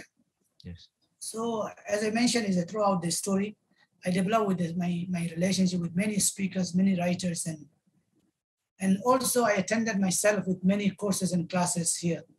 And sometimes we collaborate with them, and also we supported them with the materials. I see. Okay, so then by that we come to know that in this field also we can contribute. Okay, this is how we came to the organizing the talks. It's not copying. It's not copying the another organization's idea. Rather, is we found our way of our role to contribute in the same industry. You found your role, okay. So I came to know one of my best friends is Haji Muhammad Arif Pute during the one of his journey in Makkah when he came for Umrah. So we exchanged some of the ideas. That's you know the what is the lake in the Dakwah in Malaysia, especially in terms of organizing the talks and the courses. So we sit together and we come out and we have some notes, and then we identified our role that we can play. Okay, and then we decided to move to that direction. Activities. Yeah, that direction is. At this point, you were already settled down in Malaysia, but you met him in Makkah. I see. We're talking about 2008 and 2012, so there is a 4 years skip. Okay. Yeah. As I mentioned, we not jump for anything quick. We really study the ground and what's happening and where we can play the role in a positive way. Okay. Yeah. Okay. You know, in Arabic it's called thagara. You cannot fulfill all the gate, but you can, Allah use you to fulfill a gate, one of them. If you manage to do this, your job is done, akhi. Some others will come, they will fulfill another gate. Right, they'll pass the baton to them. They will continue the barakah, inshallah. Yeah. As long as you fill the gate, alhamdulillah, you did this. You did something that's Allah wants from you.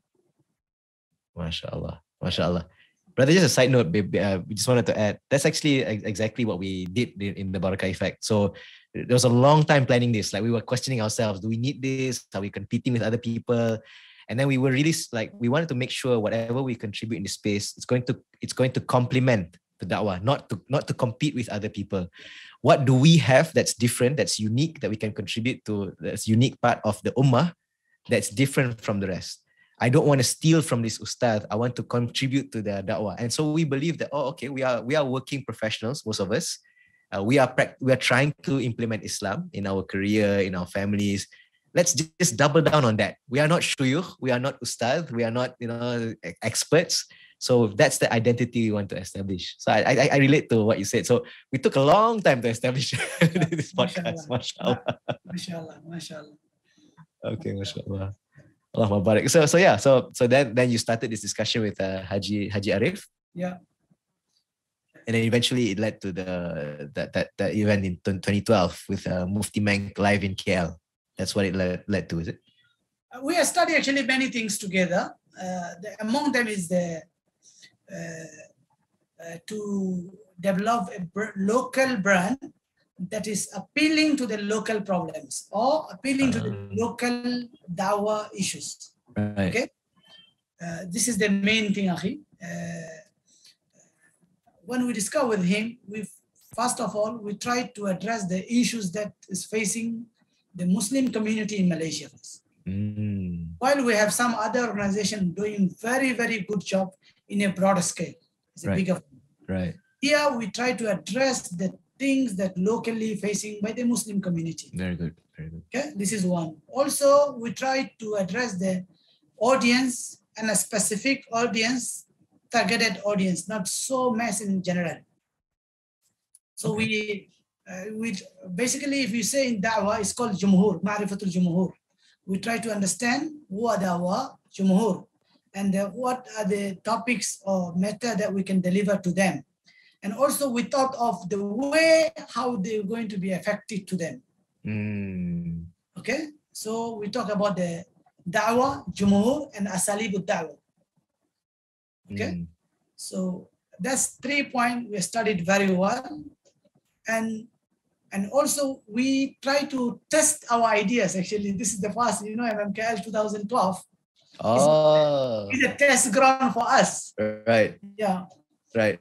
Because that time for us, few things new. Is okay. This is the first time we organizing a public lecture series. Number one. Yeah. Number two, we bringing a person for the first time in Malaysia who is unknown to Malaysia. Yeah. Yeah. Okay. Because the Mufti Meng, by the way, it's first time in Asia. Yeah. Oh, Asia in general. Wow. In Asia. First time in Asia. Right. Okay. So it's the first time in Asia. First time in Malaysia. Side note, brother, he's unknown except for people who go to Dakwah Corner, because everyone who goes to Dakwah Corner will see Mufti Meng DVD playing. Correct. Times, right? Exactly. Yes. Yes. And that's also how I came to know to him. And then we exchanged some idea. And I gave him the ideas, why not come to the physically to the Malaysia. And I hope that the people will love your talk and your delivery is good. Inshallah, will put some impact within them. So please come, and this is what he mentioned actually in his lecture. Remember, Brother Faisal? I don't remember that actually. You said that, huh? In the lecture, yes. Oh, mashallah. So we are the first organizer, first time organizing the event, as well as the speaker is new. And the method we're going to use also is a new. Oh, the method is new? How so? Yeah. I mean, this is basically it's not a one-day, full-day convention. It's going to be 2 talks in a day. Right, 2 talks, yeah. Okay. And the venue we're using is the university, not a public hall outside. And then maybe the promotion is not that strong, So some challenges was there. Yeah. But we say, Bismillah, we're going to test our ground. MC also new. Untested. Okay. The volunteers also new. Yeah. A lot of things actually. MashaAllah. Together all new, plus new. Yeah. So we came out with something new result. This is called, we can contribute in much better than we did right now. So this one lead on there, we start doing the planning to do the convention in bigger scale. Right. Yeah. So when we come to the idea of establishing the Street Path Convention in Malaysia. Okay, so sorry, brother, just before you start the Street Path, yeah. So I just wanted to make a comment. So you know how you shared like when you did the publishing, the first 3 you burn it, right? So I'm glad that this Mufti Meng KL live in KL 2012 didn't result in you burning anything. No, okay. Is this something also happened? If you ask me the question, actually, I can tell you. Oh, okay. That time, still the DVD is relevant. That time, that particular time, 2012. Oh, yeah. Market for the DVD was relevant. Yeah. So a part of our work was multimedia as well. Right. Yes. But we failed to produce the quality that is required for the market. I see. Okay. It's not up to a standard of the day. I see. Yeah. So if the talk itself was okay, but the talk is very good. Right. The quality definition of the video is not that high. I see. Yeah. Okay. So of course, this is when we have our meeting. We noted that, and then we try to address this issue in the next recording. Okay, mashallah. I remember the cameraman was Uncle Nick, right? That time? Jazakallah khair, yes. Mashallah, he did very good job. Alhamdulillah. Yes, mashallah. May Allah reward you. Ameen. Okay, so yeah, so sorry to interrupt you there. So coming back to the Straight Path Convention, right? After that, when we meet the organizer, after this, then we come out that we can contribute in this field as well. A lot of other role we can play because we have good connection with the international speakers as well as local. And also as I mentioned, our focus was to address the local matters is the first. I love that point. Speed according to the local need. Right. And also to create some local talent throughout the process of this organizing this event. Okay. Mashallah. So this was all our plan. It's not just a day and night and come out the idea. No, it is all our plan. Okay. We are still progressing toward that. Okay, excellent. Yeah, mashallah. One thing though, brother, it's always struck out to me as significant is that there's always a strong emphasis on locals. And the tarbiyah approach is very strong. So I mean, sometimes what I see is not just in business, but sometimes in da'wah as well. The mindset is like, oh, just take experienced people, get them, deliver, and then khalas, we're done, right? So, but what you have is like you want to see the potential that's here. You want the momentum to keep growing and becoming the best, so that from there you can get other great things so that long-term thinking is there. Correct. You see, the da'wah must be relevant. Da'wah should be, our call to Islam must be addressed to the point. You're talking about something is not relevant to this country. What is the point of talking about that, for example? I just give an example. For example, a country, people are not exercising the magic there, seher. Right. Yeah. Then you start talking about the magic. What is the point? Yeah. I see. MashaAllah. Okay. Yeah. So let's say a country, the real problem is grave worshippers. Okay? For this country. Let's say another country the problem is grave worshipping. Okay, the kuburiyin. Yep. Okay? Then you start addressing about the riba. Okay. Right. So it goes on like this. So you have to be, your da'wah must be relevant to the locality. Okay, this is what is our plan to address the issues facing people here, da'wah facing in Malaysia. MashaAllah. Yeah, this is one of the goal and objective of the State Park Convention, as well as if you remember, we always use the local project manager. You remember that? Oh yes. Okay. Yes. And also, our preference was to choose the volunteer as much as possible as the local. Yeah. Okay. Because we wanted to increase the culture of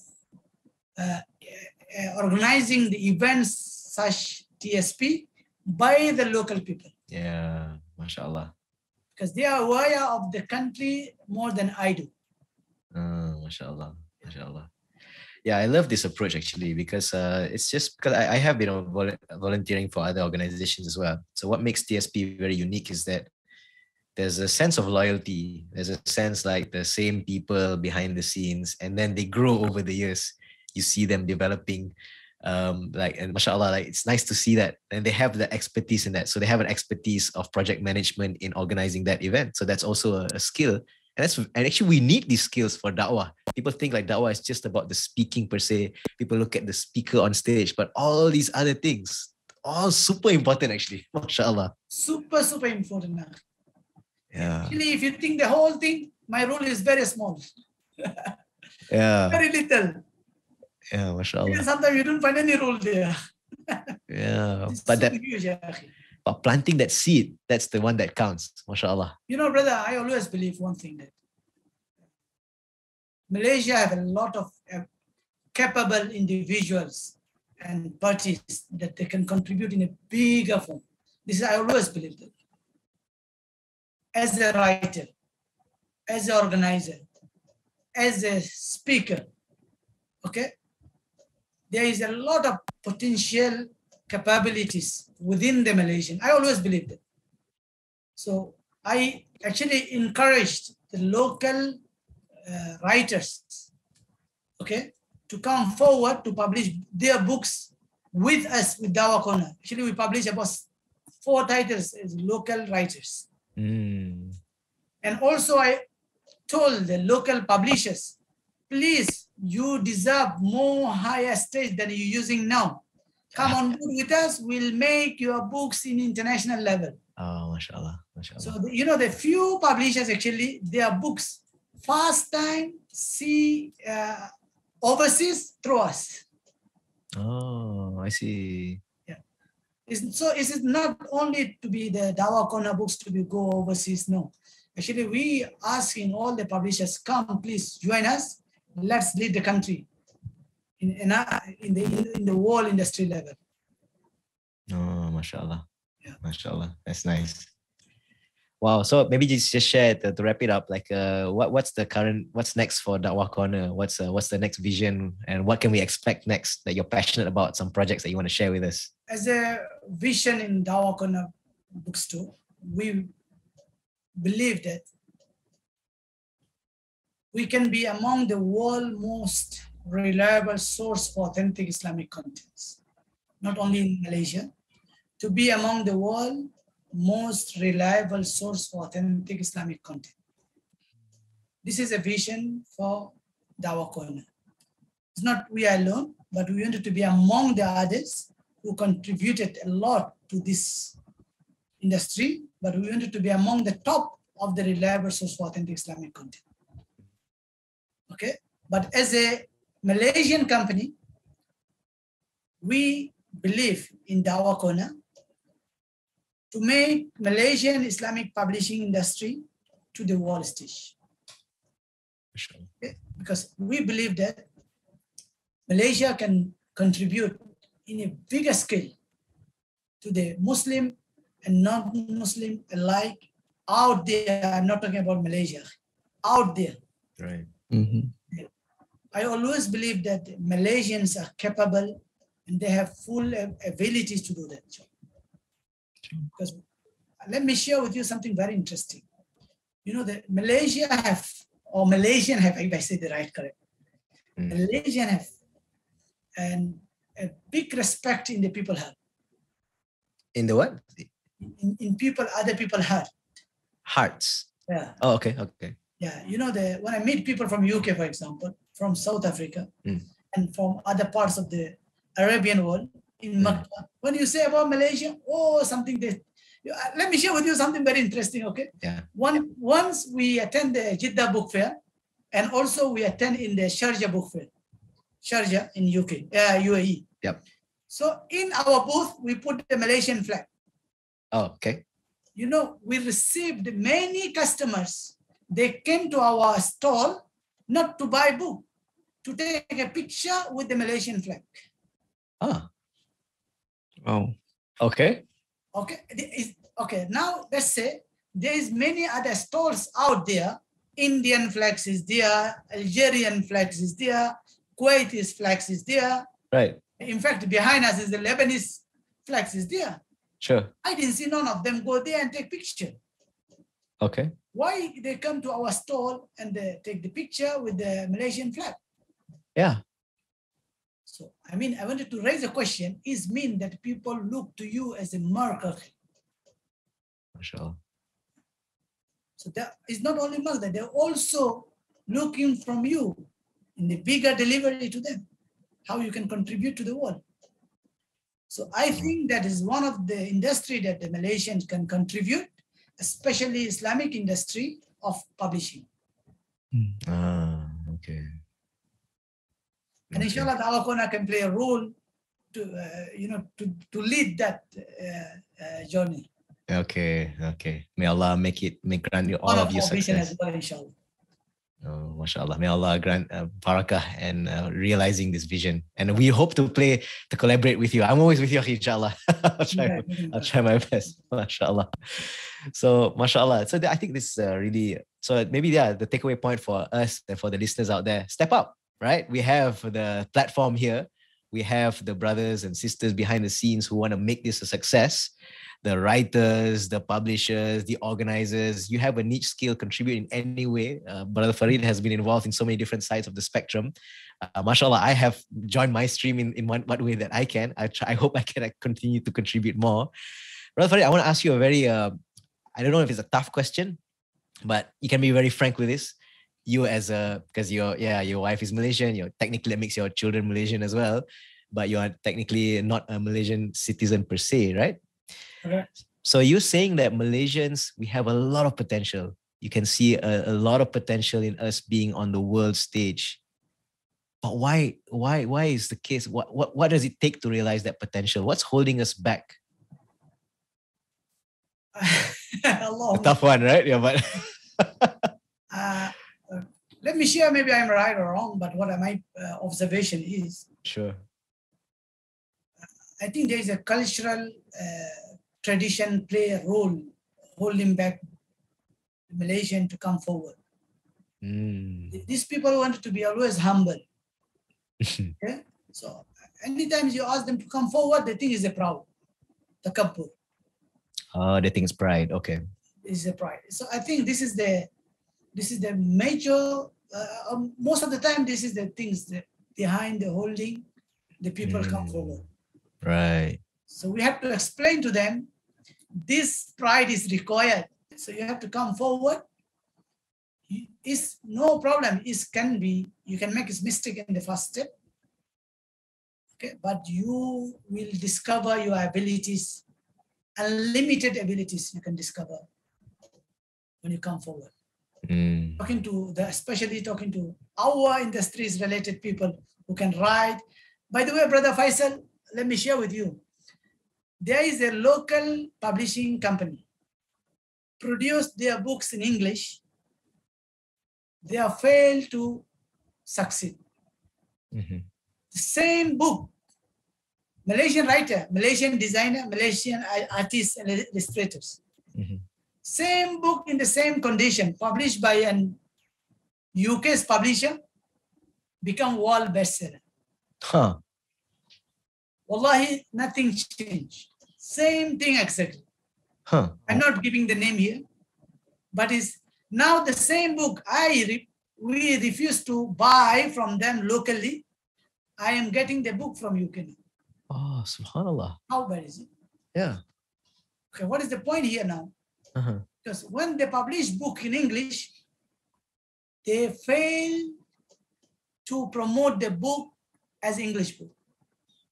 They failed to promote it as an English book. Yes. So they were so emphasized on their Malay books, they forgot that there is a book they publish in English. Okay, so they don't believe in the ability of their own work. Oh. So we have to bring back some trust on our product is the best. Confidence level. We have to bring back to our product.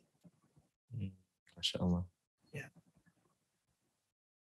So I believe that we are capable and we have a lot of abilities and we can deliver much better than we do. Please come forward and make this industry together to the world stage. Yeah. MashaAllah. MashaAllah.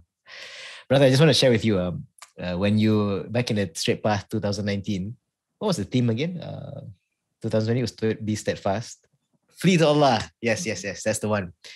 So you gave, so that was the first time that I got the opportunity to give a talk, and you gave the topic to me was bravery and generosity. Correct. I still remember my first impression when I looked at it was, this is crazy. This is such a difficult topic. I can't do this. Like when I look at the titles, the others are easier. Why did you give me this one? I didn't tell you this. This was just behind the scenes when I was looking at it. So I was like, oh, this is crazy, man. I don't think I can talk about this. I don't know anything about bravery. I don't know anything about, generosity. Maybe I can read up about it, but I don't know anything about this. I was giving it a lot of thought, brother. And then I thought, you know what? This ummah needs courage. And this is the chance that Allah has given me to do something which is out of my comfort zone, but now I have to push myself to learn about it. This is an opportunity for me. So I have to demonstrate this first. I have to walk the talk first. If I chicken out from this, I cannot expect other people to take courage, right? So that's what behind the scenes, right? That's what took so much courage behind the scenes for me to say to you, okay, akhi, I will try, inshallah. You did very well, mashallah, tabarakallah. You did very, very, very well, mashallah. Yeah. True. In fact, I listened to it a few times. With myself, yes. You did very well, mashallah. Oh, mashallah. Allah Mubarak. Yeah, so I think the lesson from me is that, it's always scary, but you try your best and you seek the help of Allah. You seek consultation from your friends, your teachers. You try your best. What's the worst that could happen, right? Because people always think like, what's the worst that could happen? But what's the best that could happen? MashaAllah, so much khair can come from it if Allah grants you the chance. I wanted to share one more thing before I forgot. It's a very important note as well throughout the journey of developing this brand. You cannot do anything. I learned that you cannot do yourself alone anything. You need a dedicated team, a loyal team. They share with you with their soul and heart. I always appreciate it. I have a team, Alhamdulillah Rabbil Alameen, and I'm proud of them. Every single one was with us or with us now.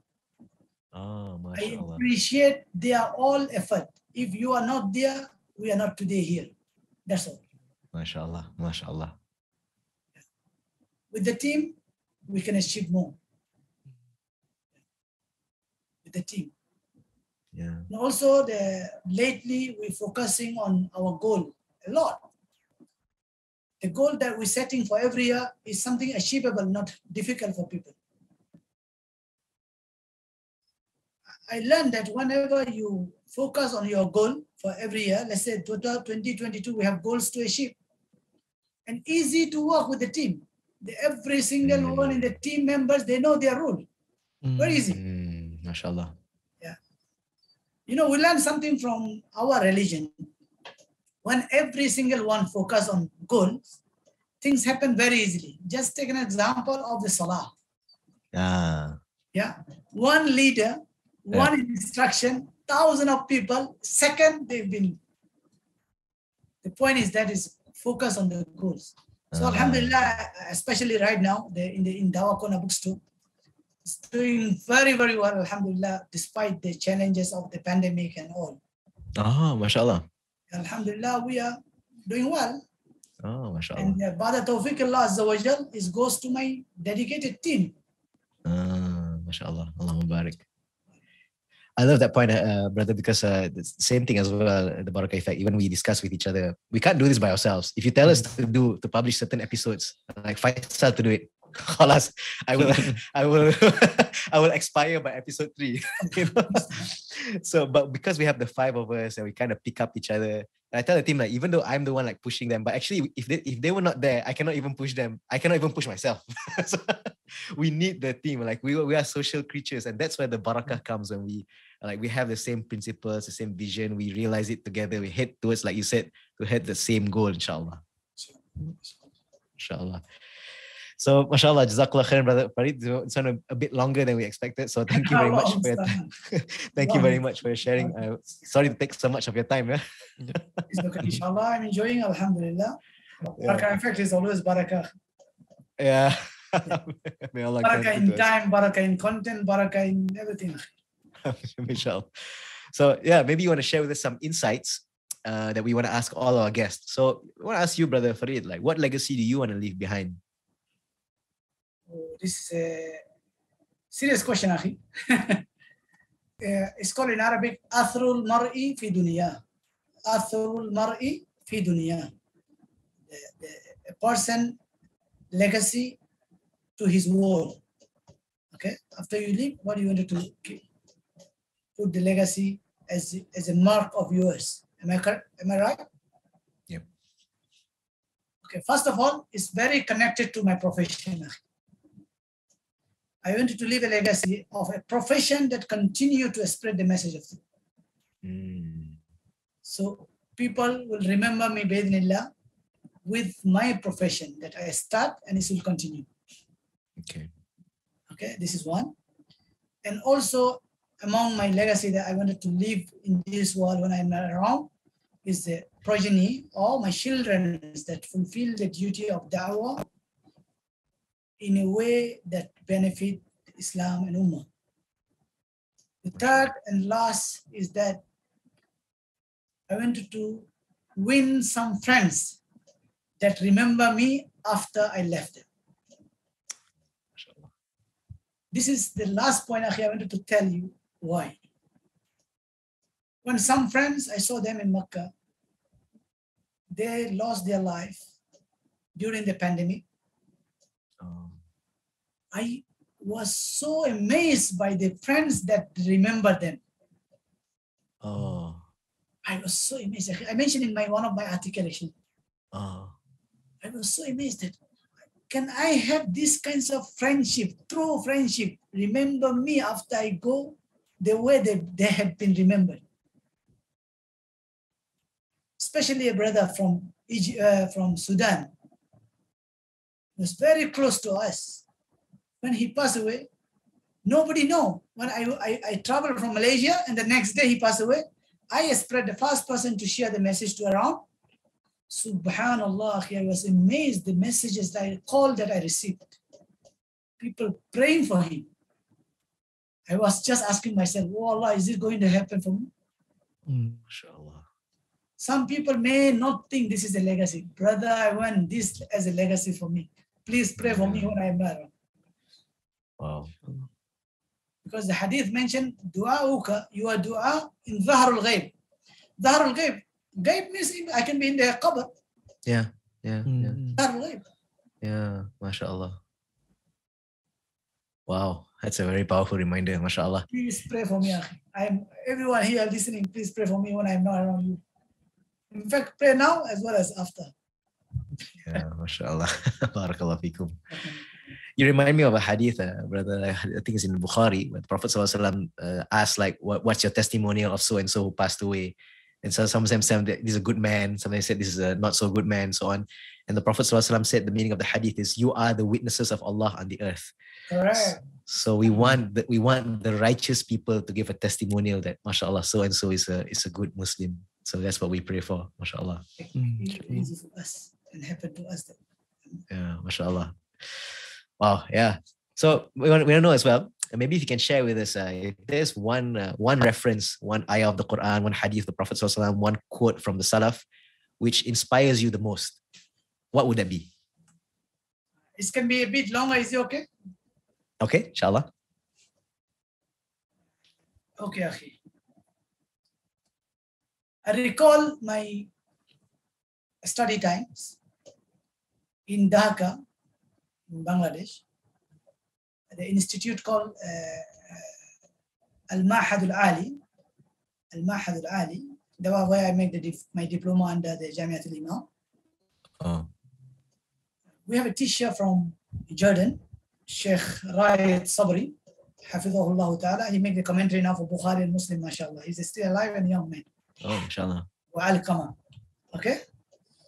So he used to love me so much, mashallah, tabarakallah, and he used to teach us ulum al-hadith. Oh, okay. At the same time, he used to give us talk after Maghrib every day. Oh, mashallah. Okay? I think he was using some of the references of the hadith books for that particular event. So let me give you a bit of situation for that time. You know, the time I was there in this institution, all children go to the holiday in their house. I don't have a place to go holiday because I don't have any place to go. Oh, okay. Okay. I remember this very well. Okay. Weekend, no one in this the campus except me and another one or two people. Oh. So another one or two people is their management maybe, but I am the student only. I have no place to go.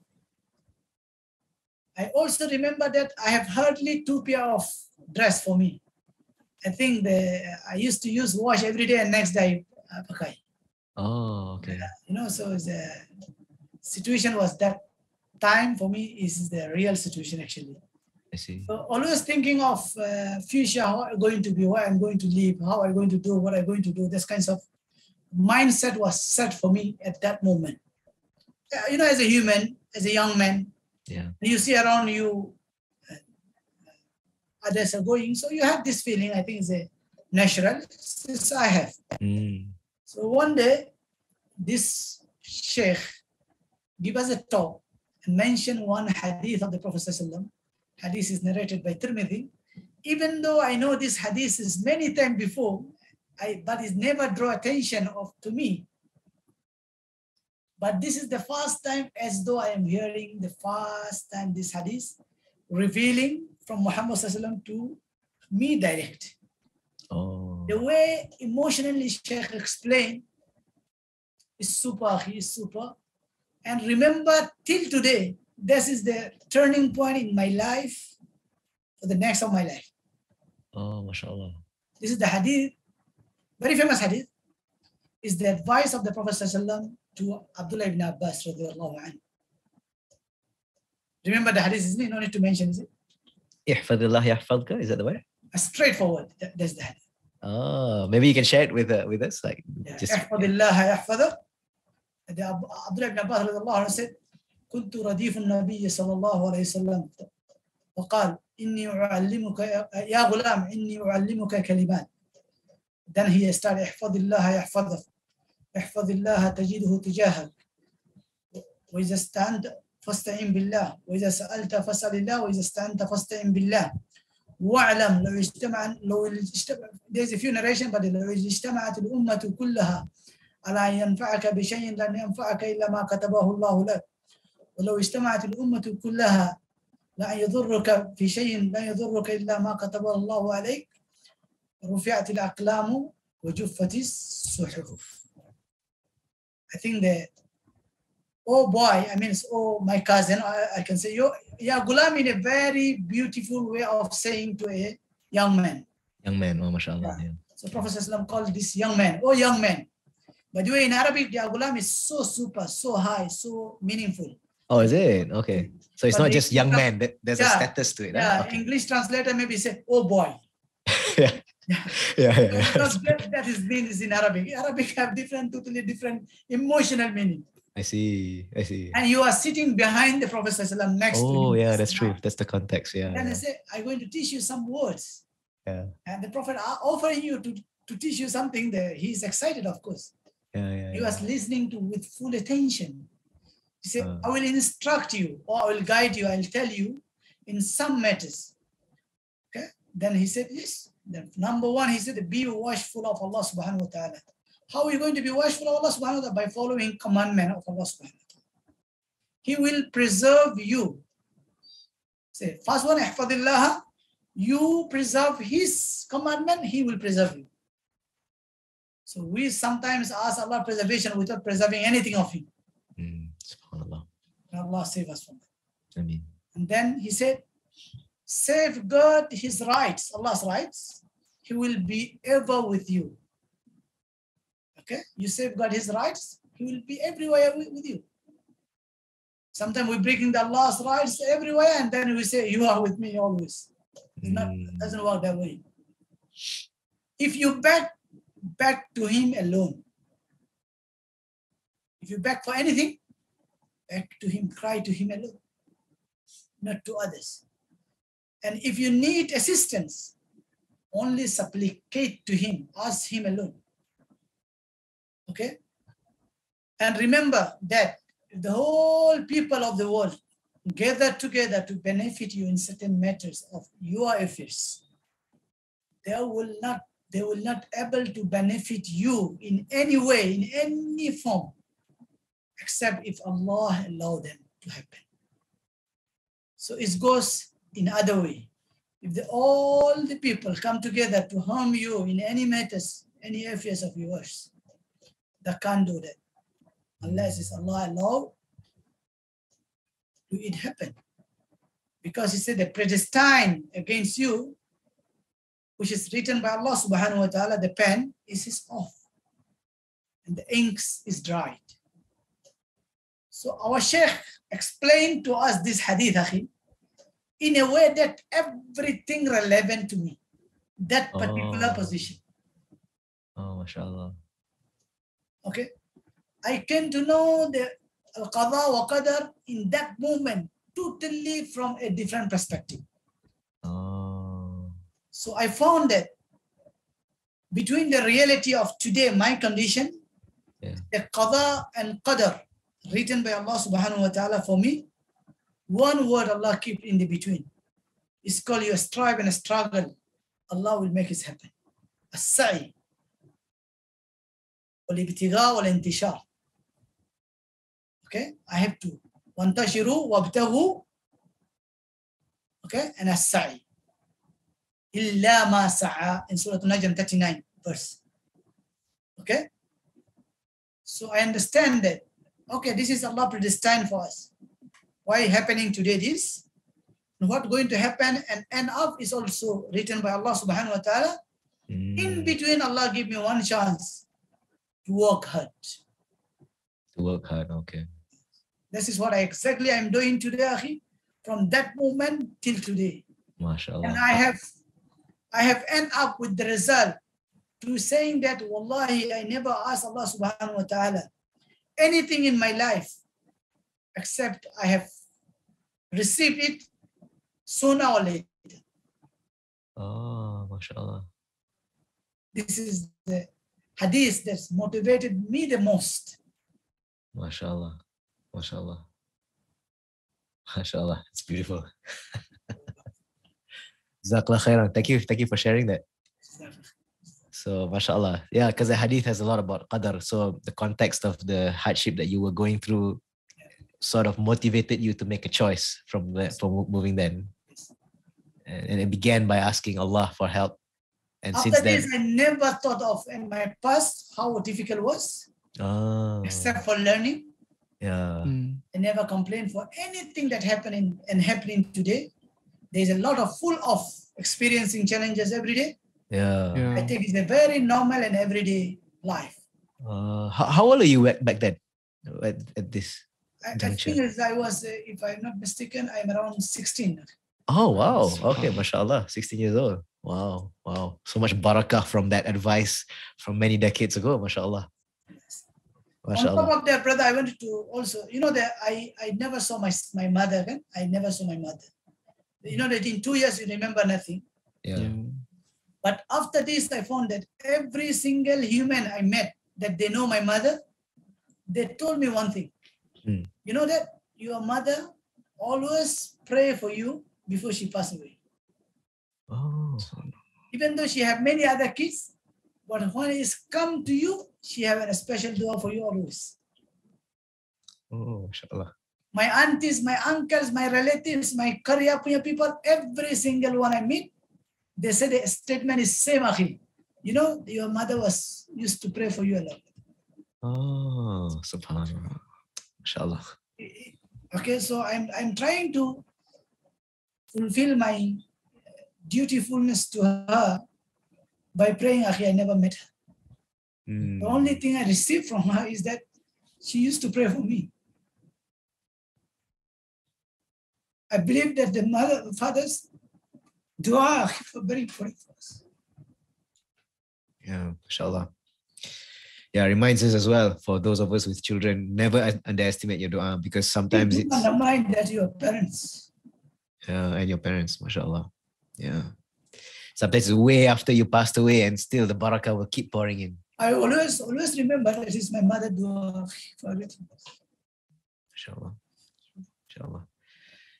May Allahumma ghafir laha warhamha wa afiha wa afu anha. Ameen. Mashallah, yeah. So I think one of the takeaway points from the hadith that you were sharing as well is that this inspired you to move away from, because a lot of people, when they go through difficult times, there's always a tendency to move into that victim mindset, right? Yeah. But it's to take it as a point, as a springboard for learning. I think that's the key takeaway point that I got from what you're saying, that how it inspired you to change your life. Allah is only who is the owner of the changer of the situation. Just move to him. Just move forward. Run to him. He will run. He will come forward to you. Yes. Another hadith mentioned. Yes. MashaAllah. Allah Mubarak. Oh, yeah. Thank you for sharing that, brother. So last but not least, how can our listeners get in touch with you, your work, and your organization, inshallah? Jazakallah khair, akhi. Sorry. Okay. Actually, we're talking about Dakwah Corner here. So our website is called dakwahbookstore.com.my. No, sorry. I repeat again. dakwahbookstore.com. And all the FB and IG also Dakwah Corner Bookstore or Dakwah Bookstore. You can find all the information about my activities in this platform, social media and website. As well as sometime I write articles. You can find it in inkoffaith.com. Inkoffaith.com. Yes. So most of my article is there, especially which is the not political one. I mean the religious element articles, it's all are there. But sometimes I write about my community and my nation and my country. It's mostly published by the local newspapers. I see. Okay.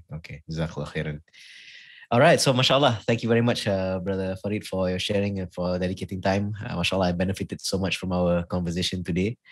Any last takeaway points before we end our conversation today? Barakallahu fiik, ya akhi, jazakumullah khairan. I think it's a very, for me, very unique and a special platform that you created under the Barakah effect. I think you are addressing, actually, sometime I saw the youth are listening to your programs while they are working. This is very interesting, akhi. Oh, mashallah. And I asked them, what are you doing? What are you listening to? Then referring to Barakah effects. So it means that you try to address the issues that are relevant to today's youth. So I think it's a very, very good effort that you did. And please continue with much more individuals, as well as the expert of the field, as well as the topic that are relevant to the community here. I think this is needed, and is what you're doing such is a unique approach. I think even not only you, I think other people must also initiate these kinds of activities. May Allah put barakah in barakah. Ameen. Yeah, I love that point. I was telling their brothers as well. I mean, we tell each other, like, if we can start this idea, then somebody picks it up and does a better job, alhamdulillah, that's even better than that. We're not in this to compete with each other. Good thing is in Dawah, we never take it as a compete. Yes. Never take it as a competition. Yeah, True. We have idea. Yesterday, I have a company come to regarding the books. Wallahi, exactly what I used to do, I give the ideas. If I even get fit, I give the same ideas. Oh, nice. You share idea, Allah will fill you more with more ideas. Your whole idea, you take it to the cover, you give no one. MashaAllah. Spread the ideas. MashaAllah, inshallah. So thank you very much again. We hope we make dua that Allah Azza wa Jal blesses you, your family, all of your efforts, grants barakah upon barakah. We hope to continue collaborating with each other. I love the point that you made in the recent event with Dr. Ali Al-Barghuthi. Like, we want more people to come on board with our collaborators, and we want to use these platforms to promote each other and expand, as long as we're the same values. I really love that. I respect that. I think that's one of the things that we want to do as well in the Barakah Effect, to build communities of excellence, striving for excellence in akhirah and dunya as well. MashaAllah. Ameen. MashaAllah. So you anytime you need assistance or you have opportunities for us, we'd love to step up. Inshallah. Yeah. No, we not invite you, we force you to come on. Okay, keep forcing us. Keep forcing, inshallah. Alhamdulillah. Thank you for forcing us. Okay, so jazakumullah khairan. So may Allah grant barakah to you and your family, and success in dunya and in akhirah. Ameen. So, Brother Farid, just to close our discussion today, please complete the following sentence in your own words, in your own perspective as well. The key to barakah is? Key to barakah is to be among the good friends, reminding you of Allah subhanahu wa ta'ala. To be among the family members that reminding you with Allah subhanahu wa ta'ala. Wow. Okay. MashaAllah. To be surrounding with your colleague in the work that reminding you of Allah subhanahu wa ta'ala. And to find yourself among the many others that your health is okay, you're doing good, and your provision is out there, at least for the night, as referring the hadith. Yeah. In the Adab al-Mufrad, it itself is barakah. Okay, so barakah means not only in rizqi, barakah is interpreted to many ways. Okay, and also to find a wife encouraging you in your job. Oh yeah. to support you with the ideas. Oh, Be mashallah. patient with you. One time is required. Like me, now I'm talking to you. I have another appointment, but this is okay. Oh, mashallah. He said, go ahead. No problem. Oh, mashallah, mashallah. This is also barakah. This is how I see the barakah. Barakah. MashaAllah, MashaAllah. Allah Mubarak. All right, Jazakumullah khairan, Brother Farid. So with that concludes our discussion for today. Jazakumullah khairan. So we end here, inshallah. Subhanakallahumma wa bihamdik. Wa nashhadu an la ilaha illa anta. Wa nastaghfiruka wa natubu ilayk. Right. Assalamu alaikum wa rahmatullahi wa barakatuh. Wa alaikum assalam wa rahmatullahi.